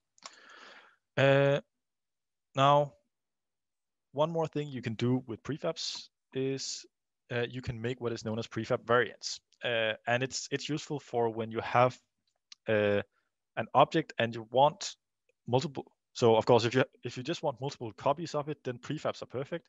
But if you want to have an object that's almost like the same, and you also want multiple copies of that, because of course, if I just want another one, a copy that's almost like it but slightly different, then I could just drag it up here and make the changes I want, and they would just be overrides, the changes I'm making. But in this case, I want to have a prefab with some changes. So in that case, I can right-click here and say create prefab variant. And that will create a new prefab that is still linked to the first tank prefab. So let's just call it tank 2. And in this case, I just want tank 2 to be pretty much the same, but I want it to have a different material. I want it to be red. So let's just create, well, I'm just going to duplicate the tank material with Control D, and I'm going to just make it red. There we go. And I'm going to apply it to tank 2 and the cannon. And that's the changes I want. So going back, and now I can see the tank and the tank 2 are the same except for the color. And the thing here is, if I now make changes to the tank and decide that actually the cannon is going to be bigger again, and save and go back, we can see now tank 2 automatically have these changes still, because it's still a tank. It's still linked to this prefab. It's just that the changes I've made to the variant are like overrides, but just to a prefab. Yeah. Any questions? Yeah, so there's a question from Flag who says, I think I missed how you made the folder automatically to make the object. How do you make the folder automatically make the object into a prefab? If I right click, I can create a prefab, but it looks more like a singular prefab rather than a collection of them. Are you thinking about the world objects? Well, if you grab any game object from the hierarchy from the scene view and pull it into your assets folder in the projects tab, it automatically becomes a prefab. Yeah, so what I did here was I created an empty game object in my hierarchy and dragged all the objects I wanted as a collection under that as children of that game object. And then I dragged that game object into my assets folder to create a prefab.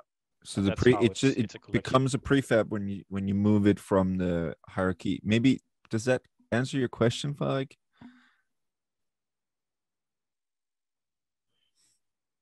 Yeah, in general, if you want this collection of objects as a prefab, you just need them as children, because when you take an object and make it a prefab, all the children will be a part of the prefab as well. Yes. I think that answered his question. Yes. Okay, good. Well, if there are no more questions, then it is time for another break. So I will see you back here at 5 minutes past 2.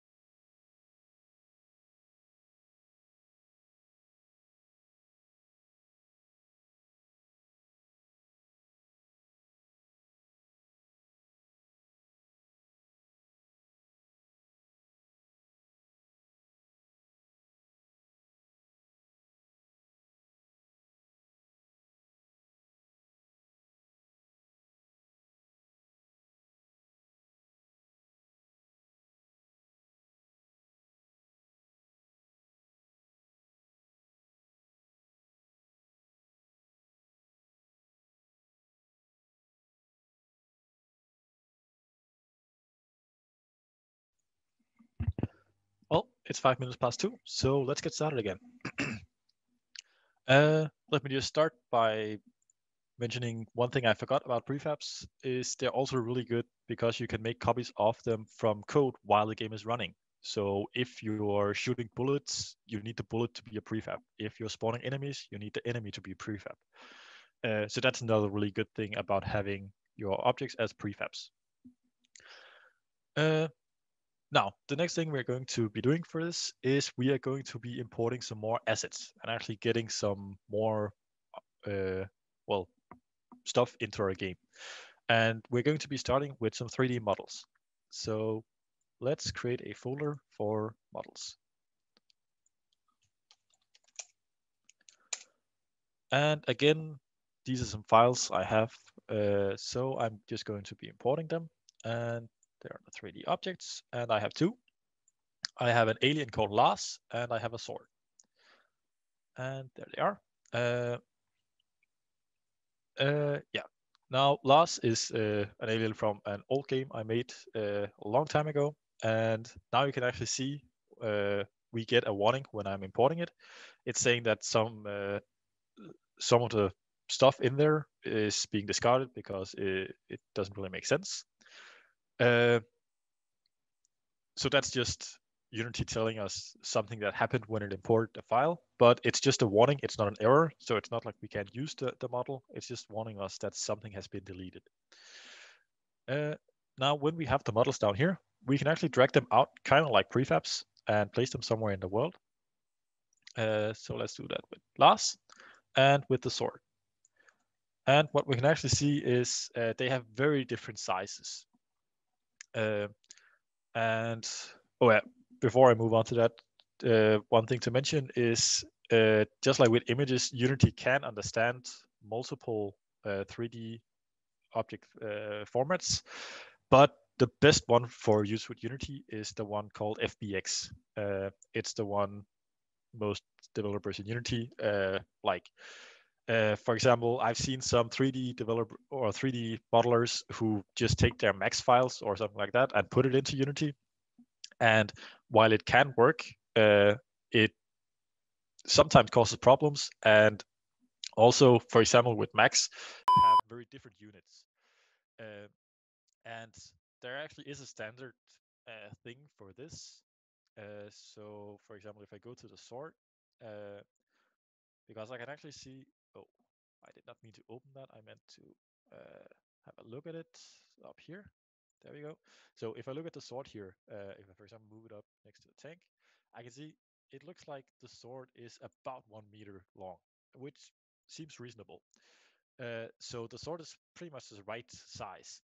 And if I look down here, I can actually see that's because it is already converting units. So it's converting units so that it believes that what is 1 centimeter in the file, so here it's saying that it's reading the file as being in centimeters. So if I disable this, and again, this is a file import setting, so I have to apply it before it does anything, then the sword is huge. Because now it believes that when the sword 3D model file says that it's 100 high or long, then that means it should be 100 meters long. So it sounds about right that it should be 100 centimeters long. So let's just convert it back to centimeters, and then it's right. But for Lars, it doesn't look quite right. He's way too big. And here we can actually see that it believes that this file is in inches. So it's converting whatever Lars's height is from inches to meters in Unity. But it's still way too big. So of course I could start just scaling Lars using the scale part of the transform, but it's usually a better idea to use the scale factor in the import settings. So here, usually you just have to do some trial and error to figure out how big it should be. So let's see, 1/10 of the size and apply. See how big that is. That looks much better already. So let's just get him up next to our box.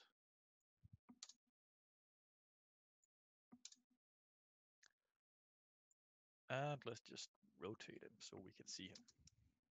There we go. Yeah, so now he's more like 2 meters high, something like that. That seems more reasonable.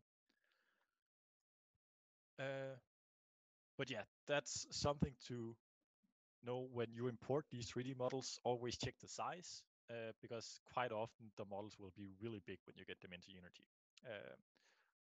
And depending on which program you've used, for example, with the sort here, you can see it actually could figure out what unit the file is in, and then it did the right conversion, but it doesn't always work, as you could see with Lars. Yeah, now there are a lot of other settings here, but generally I'm not an artist and I don't usually use a lot of these settings. Maybe some of you know more about what all of these do than I do, since these are words that artists usually try to tell me when they're trying to explain what they want me to do. But a lot of it has to do with how vertices and triangles and so on are imported and compressed into Unity. But yeah, I'm not going to go into detail with all of these settings. But there is one more set of settings that I am going to be talking about, and that is about animation. Because if you big an animation into the 3D model, then it gets imported into Unity with the model. And actually, Lars here has an animation, and if I click the little arrow next to his model and make this a bit bigger, there we go, I can actually see the animation. So there is an animation called Take One right now. And I can also see that animation if I want to. The easiest way is to just select the model and go to the animation tab. And here we have settings for the animations that have been imported. And we can see right now, it just says there's one clip here that lasts for 241 frames. And if I want to see it, I can drag up from the bottom here and get a little image while I've selected take one. And I can play it and see what the animations look like. And well, here, well, if you're the artist, then probably you know exactly which animations are on which frames. I usually just get a list from my artist that says there are this many animations, they are on these frames. And then I have to put them in here. And the way to do it is you make as many clips as you need. So in this case, I have 3 clips, an idle animation, a walk animation, and a jump animation. So I make 3. And then you just set up which frames each of them covers. So I start with the idle animation by selecting one of the takes. I'm going to call it idle. And the idle animation goes from 0 to 20 frames. And again, I can have a look at it if I want. It doesn't seem to loop perfectly, but that's probably just because the frames aren't quite perfect. But yeah, that's the idle. Then I have the walk, which is supposed to go from 20 frames to 55. And again, can look at it. Doesn't look quite right, but yeah, it's good enough for this. So the last one was the jump animation. And that one goes from 60 to 98. And now I have my 3 animations, and I can click apply. And now I can actually see here that the 3 animations are created here.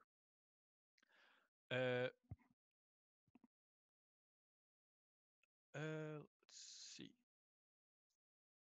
Yeah, so now I've set up the animations and told it how to import them. But that's not going to be enough. So even if I start the game right now, we will see that Lars is not animated. He's just standing there.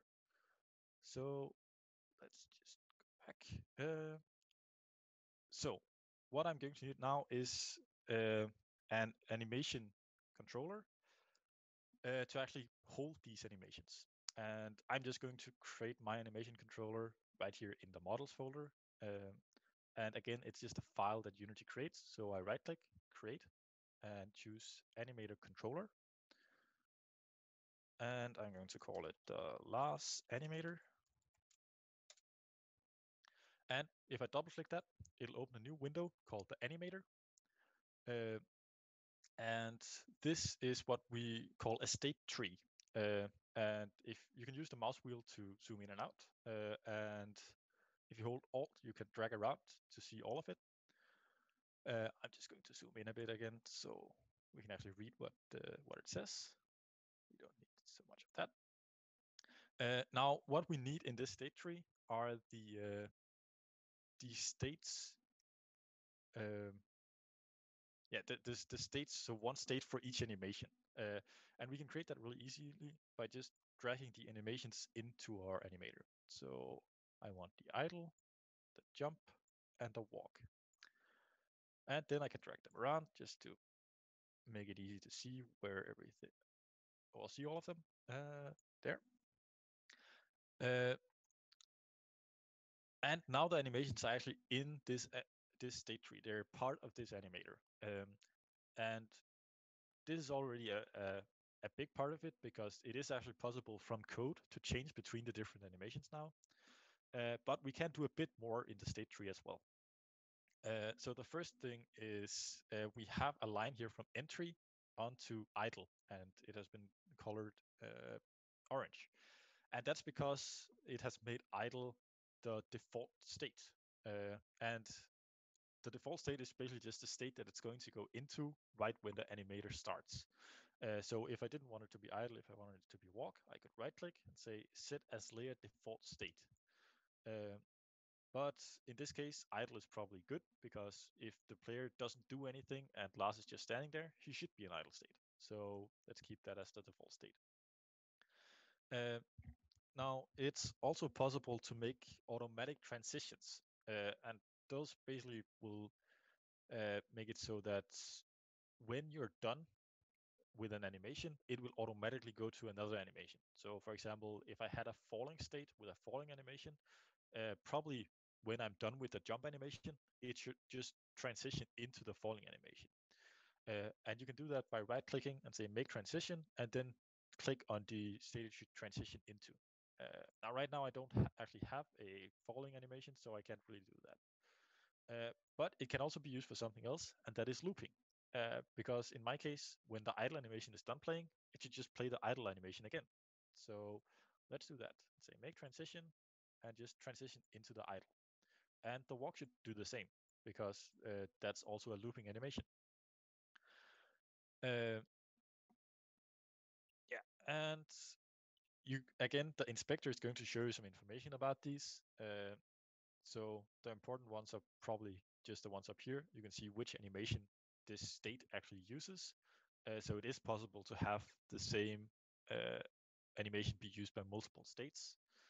And then you can change what the speed is. So maybe you have a walk state where it's slow, and then it's, well, walking and running animations are not the same. But in case you have some animation where it makes sense to have the same animation, but sometimes it's played fast and sometimes it's played slow, then you can use speed to change that. And it is also possible to actually write code that interacts with this.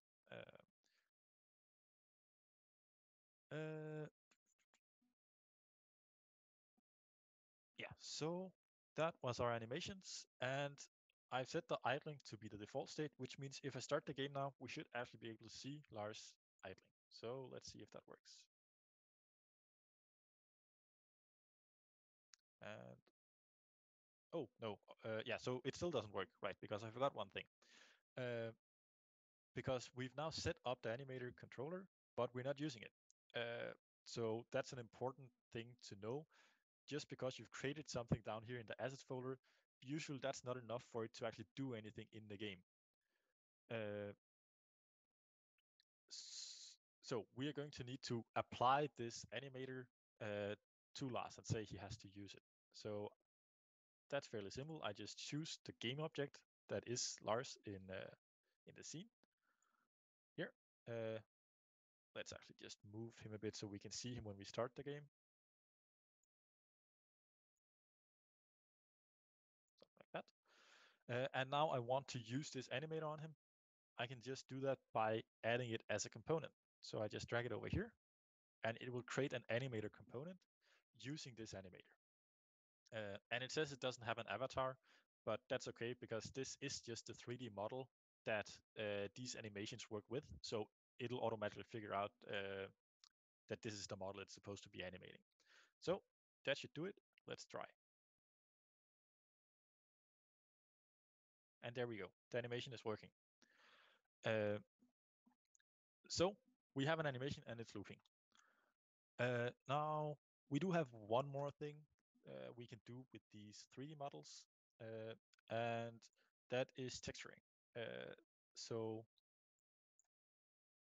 I don't have a texture for Lars, but I do have a texture for this sword. So the first thing I'm going to need is to import that. So let's just go back to pictures, and I have the sword texture. So again, I'm going to import it just like with everything else by dragging it down here. Sometimes it can take a moment for it to recognize the file type and figure out that this is something it knows how to import. So I'll just release that there. And I just have to make sure that it is set as a texture. It's default, that's correct. And now I want to use it on the sword. And just like with the penguins, I can simply take it from down here, drag it up here, and it will automatically create a new material for this sword texture and use that material on the object. And we can see this texture is an unwrapped texture made for the sword. So it automatically figures out how this was unwrapped and wraps when it's applied to the sword. So yeah, that looks right. So that's how you use a texture on a 3D model.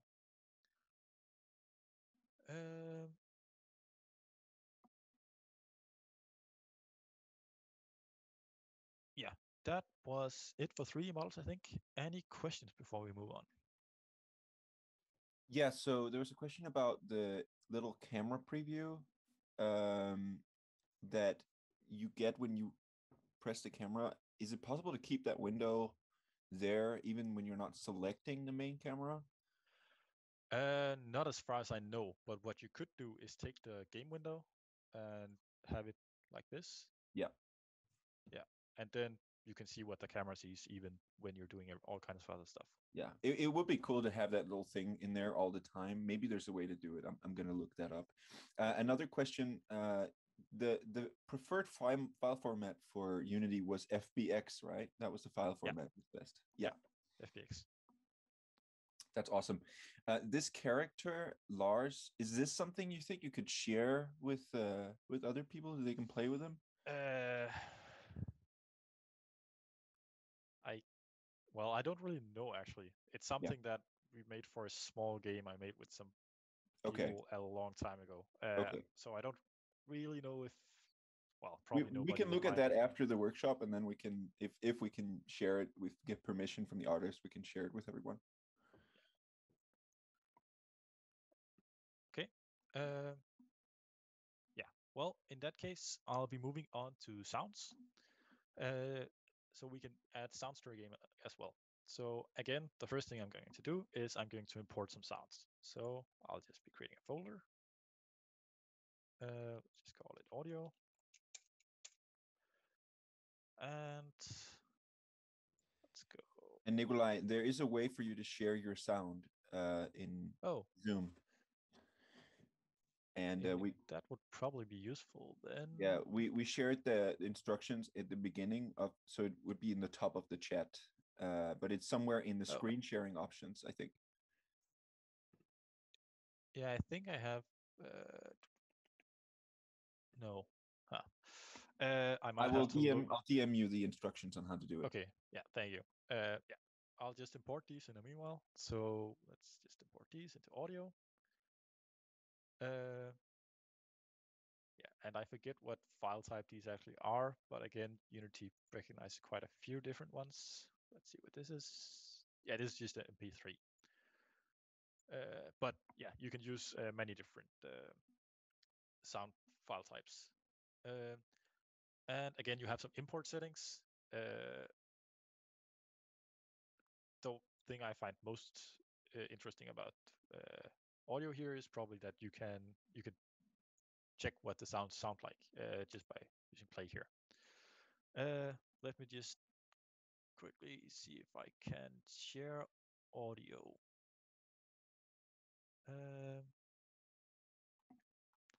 So. Oh, share computer sound.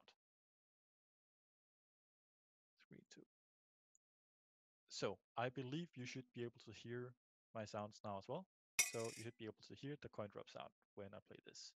Yeah, it works. Great. In that case, yeah, so now we have our sounds in here. Now we want to get them into the game. And in order to do that, we are going to need a new type of component called audio source. And audio source is basically just something that can play a sound. So in this case, I don't have a coin in my game, so I need something that can play the audio sound. Let's just move the sword out of the way. And let's actually just have the sword be the one to play the coin sound. So I've selected the sword game object. Then I select add component and I search for audio source. And there it is. And we can see now it shows in the scene view that this is an audio source, so sound can come from here. And we have this, what's it called? Yeah, we have all of these settings for how we want to play the sound. The most important one is which sound are we playing, the audio clip. So here we can drag the sound we want up here, or we can click here to select between the audios that we have, audio files that we have. And now this audio source is one that can play the coin drop sound. Now, if you're audio designers, you might also find this field really interesting. It's possible to create mixing groups in Unity, and that way you can change how sounds sound. We're not going to go into detail with that, but it is possible to do a lot with the audio you have. Yeah, then we have some settings. Most of these are fairly self-explanatory, at least the important ones. Mute, then you won't be able to hear the sound. Play and awake makes it so that we actually hear this from the beginning. You can loop a sound. Volume, again, self-explanatory. Same for pitch. Now, one that's really important here is the spatial blend, where we can change between, well, let's call it 2D and a 3D sound, but it makes most sense to just think of it as either a sound is 3D or it's not. And if we hear this right now, when I start, because it's playing awake, we should hear the coin drop sound. There it was. But if I change this to a 3D sound and try again, we should still hear the sound, but it should be lower. There it was, and it was lower. And the reason for that is when it's a 3D sound, it's a sound that gets louder the nearer to the source you are. And if you get too far away, you can't hear it. So it works like sound actually works in the real world. You can also hear where it's coming from. So because if the sword is right next to me on my left, I'll actually be able to hear that it's on my left if I have a stereo set up. But if it's not a 3D sound, and well, here what they call 2D, then it doesn't work like that. It's just a sound that's being played directly to the player, so they can hear it with the same volume no matter where in the world they are. In this case, I do actually want it to be a 3D sound. But if I play it like this, I don't really hear it as though it's coming from my left, even though it's right on the left of the tank. And the reason for that is because the audio source is not the only thing that's important for how we hear audio in Unity. The other component we need to have a look at is the audio listener. And as the name suggests, that's the one that makes us actually hear the sound. So we hear the sound as though we are standing where the audio listener is. And the standard is for the audio listener to be on the main camera. So you can see it's right here. But in this case, I would like it to be on the tank, so that when the tank is close to something, we can hear that, not when the camera is close. Because, well, that way, it's a bit weird if the tank drives up to something, and then when it drives past it, and the camera gets close to it, that's when the sound becomes loud. So I'm going to remove the audio listener here, remove component. Oh yeah, and Notice how, because this is a prefab, it's now actually saying that I have removed this, but it's on the prefab. I'm just going to apply this to the prefab of tank because I actually meant to do it on the prefab. And then we're going to add it to the tank instead. So let's just open the tank prefab and add an audio listener. And it's right there. And go back. And now we should hear the coin drop on our left. And at least for me, it was very obvious that was on the left. So that's how 3D sounds work. But actually, it probably shouldn't just be playing this on awake, so I'm going to disable that. And now that means it's not going to be played at all. But if we had some code, the code can make it play. So now we've just made it so that this sword is an object that can play the coin drop sound, and then we can have a script that tells it when to do it.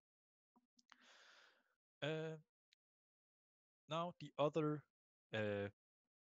audio file I have here is some background music called Rocket Power, which is a free-to-use piece of music. So I'm going to add that as background music. So in order to do that, again, I'm going to need a audio source. And this time I'm just going to create a game object, audio source, because I don't want it to be a specific object like the tank playing the background music or anything. I just want there to be background music. So I just create a new invisible object that's just in the world, and it's going to be playing music. So I'll just call that background music. And it's fairly often that you'll find that there are a number of these invisible objects that are just in a scene to do things. It can be whole scripts that are that just needs to be in the scene that with custom scripts, or it can be stuff like background music. And we can see it has this audio source as it should, and I'll just add the Rocket Power as the audio clip. Now background music should start right away, so play and awake should be enabled, and I also want it to loop. And this time I do actually want it to be 2D because it shouldn't be, it's not like a radio where when you go near the radio, it should be playing music. It should just be playing always for the player to hear. Probably this is a bit loud, so I'll just set the volume down a bit. Just so the background music isn't overpowering. And that should pretty much be it. So let's see if that works.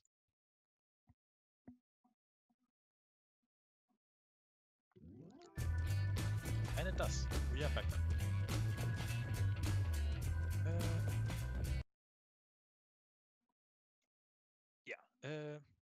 Well, just one last thing about the audio listener. It's really important that you should only have one audio listener in your scene, and exactly one.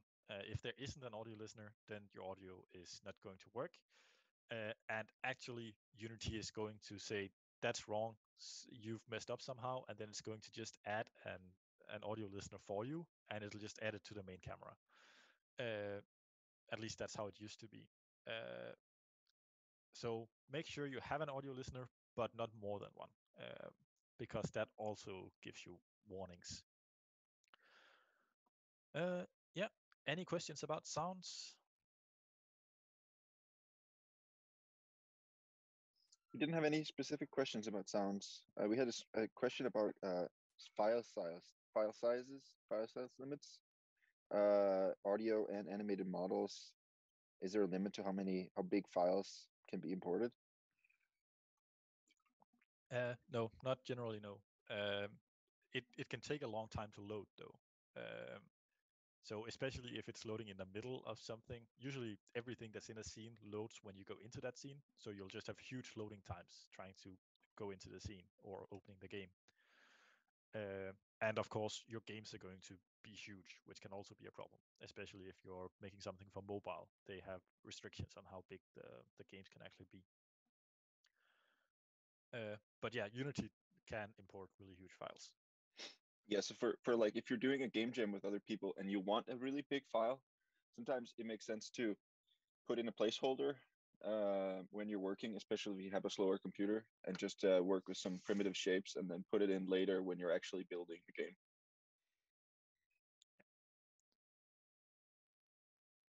Yeah, so that way you can still test it quickly Yeah. with just placeholder graphics. But that's only necessary for when you put the thing in the scene view, in the scene itself. You can put everything into your assets folder, and that won't be a problem. Yeah. So that might be an important detail, that just because something is down here in the assets folder, if it isn't used, then it doesn't slow down the load times. Okay. Well, if there were no more questions, then let's move on to building. Because we have pretty much all the things that I showed in the beginning. We have our 3D world, we have 3D models, we have some sound. So now it's time to get our game out into the world. Because right now we can only play it in Unity, and that's not really how we want our final users to be able to play it. So we're going to go to File and select Build Settings.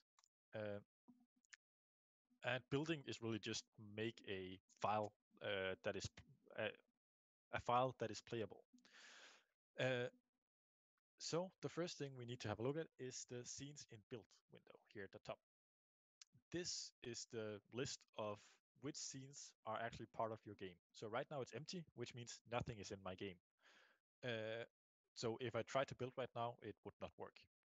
So you need to add all the scenes that you want up here, and you can do that two ways. One is you can drag a scene from your project view. So if I want the sample scene, I can add like that. The other is if you have the scene open here, then you can just say add open scenes, and then it adds the one that's open right now. And now you can see I have two scenes. So these two scenes will be part of my build. And you can also see that there are some numbers out here. Generally, these numbers are not super important. It is possible to reference a scene by using this number, but generally it's better to use the name, which means then these numbers are not important, with the exception of 0, because 0 is the scene that that when you open the game, you get into that scene. So that's your start scene. So right now, if I were to build this and then open the game, I would go into my sample scene. If I want it to be the second scene, then I need to drag that up and make that the first scene. So that is scene 0. If you decide actually one of the scenes in my list here is not one I want after all. So for example, now my sample scene, actually that's not part of my game after all. I just want to go directly to the second scene, and that's my whole game. Then I can just disable it like this, and then you'll see now the second scene is the only one that's active, and it's number 0. Yeah, the other window that's important here is the platform. So this is where you decide what you're actually making a game for. And you can see there are a number of options, and some of them may depend on which packages you chose to install when you installed Unity. So for example, you might not have Android here. If you decide that you actually do want to be able to build for Android, you then need to go to your Unity hub. And if I just have this here and go to your installs, it's possible to click on the version. So this is the version I'm using right now. Go here and say add modules. And for example, for Android, you need the Android build support, or you won't be able to build for Android. So yeah, that's where you choose what you're actually building for. So PC, Mac, and Linux, that'll build for whatever you're on right now. So for example, I'm sitting on a Windows machine. That means I will be making an exe file that is a game that can be run on a Windows PC. Then Android is for Android phones, WebGL. Then you get a web page that you can put online and play. And yeah, so on, so on. Now for each one, there are also some settings, but in general, most of it works by default. So you won't have to think about that unless you have some specific needs. Now, one thing to note is if, for example, I were to decide I was actually building this for web, I want a web page with my game, you actually need to switch platform using this button before you can build. And what happens when you switch platform is it re-imports all of your assets so that they are optimized for the new platform. However, that can take a really long time if you have a lot of assets. So it can be a really good idea to, when you're creating a new game, just as the first thing, go to the build settings and switch platform to the one you're actually building for. Because if you have already added a bunch of files, it can take a long time to switch platform. Like if you have like a full-scale, really big game project, it can take hours to switch platform. So if you can do that from the beginning, that way they're imported right from the start. In my case, I do actually just want to build for PC. So I'll just keep it as this platform. That's what this Unity logo means, is that this is the platform that it's on right now. And yeah, then I can just build. Build and run will automatically run the game if possible. But yeah, I just want to build it so I have the file. So let's just make a new folder here.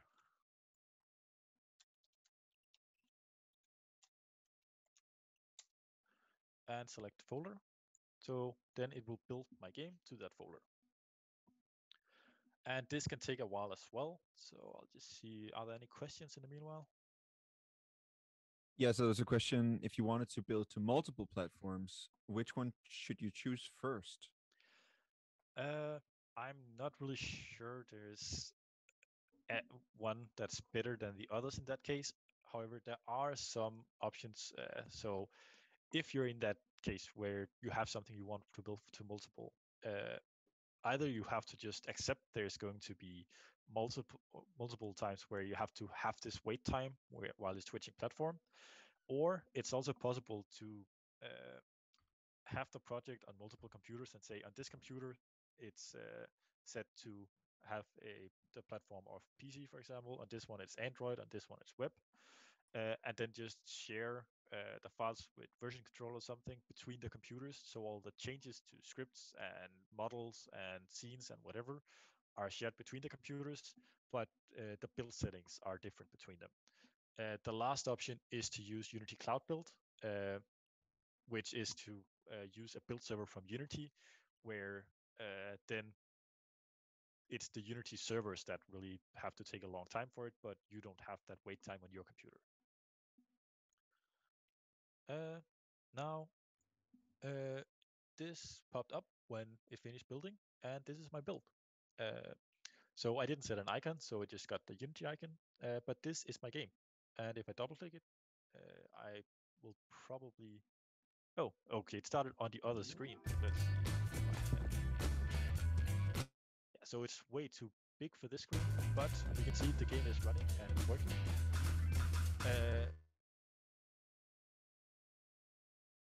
Yeah, so the build is working.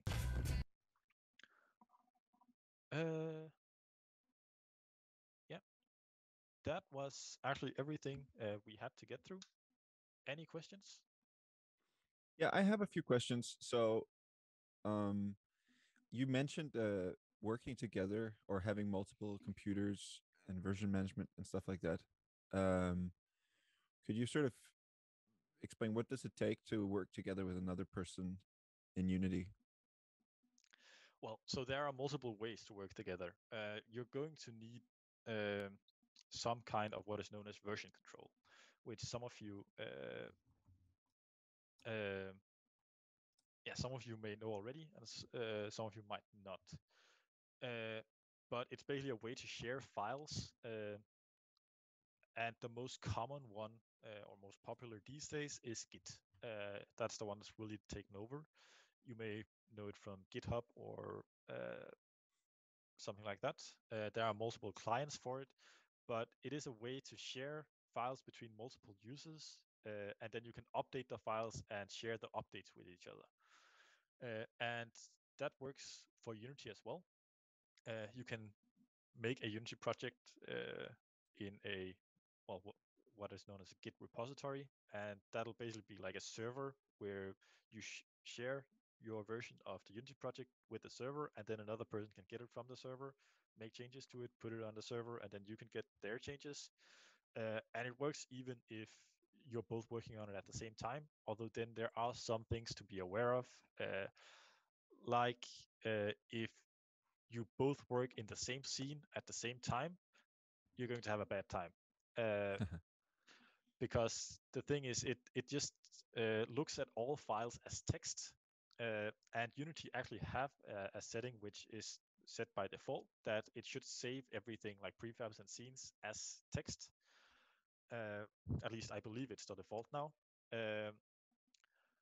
and that means that Git can do it, but if you add two game objects, then Git really quickly get confused, and then you'll get a scene where it's tried to merge both of your changes to get what both of you have done, but it's probably going to fail, and then you'll just get a corrupted scene that can't be opened.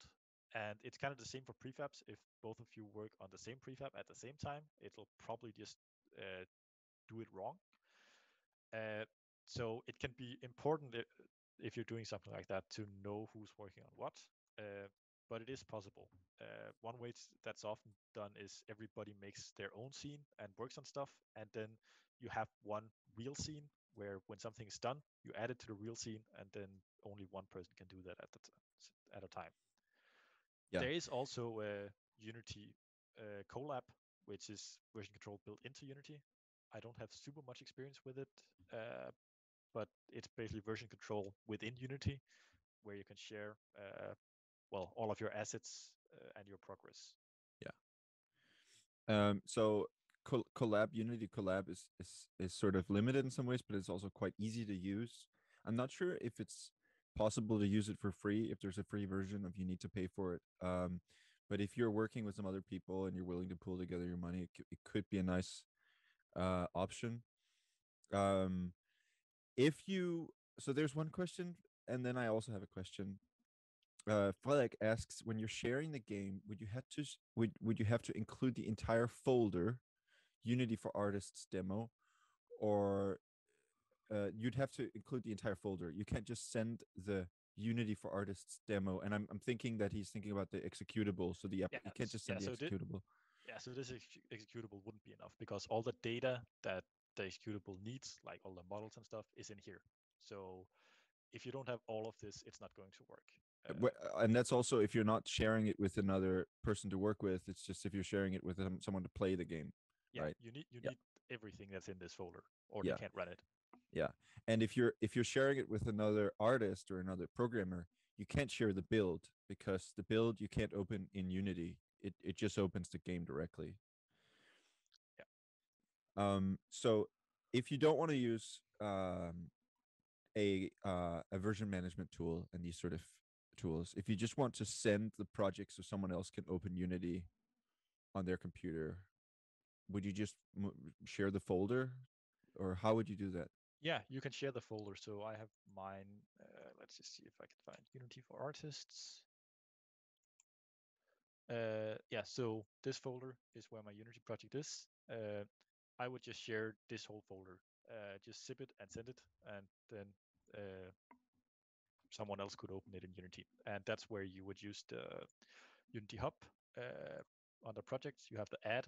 So when they have the folder on their computer, they can use the add and then browse to where the project is and select the folder, and then it would show up here.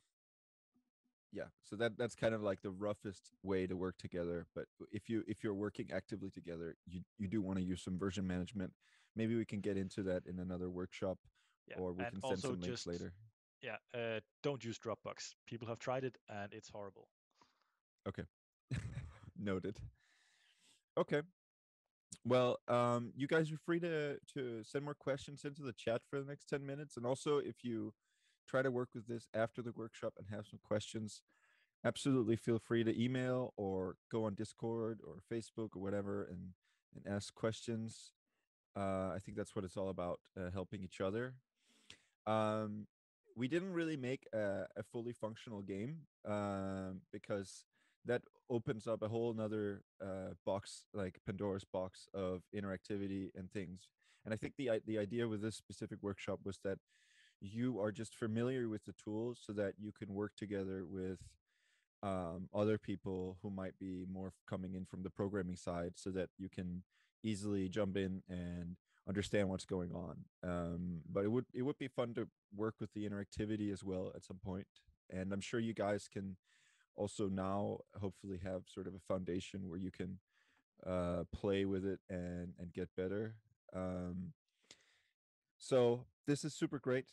Nicolai, thank you so much for this workshop. I have one request of you before you leave. I have a survey for you guys to fill out. Allow me to share the link in the chat, and I will also just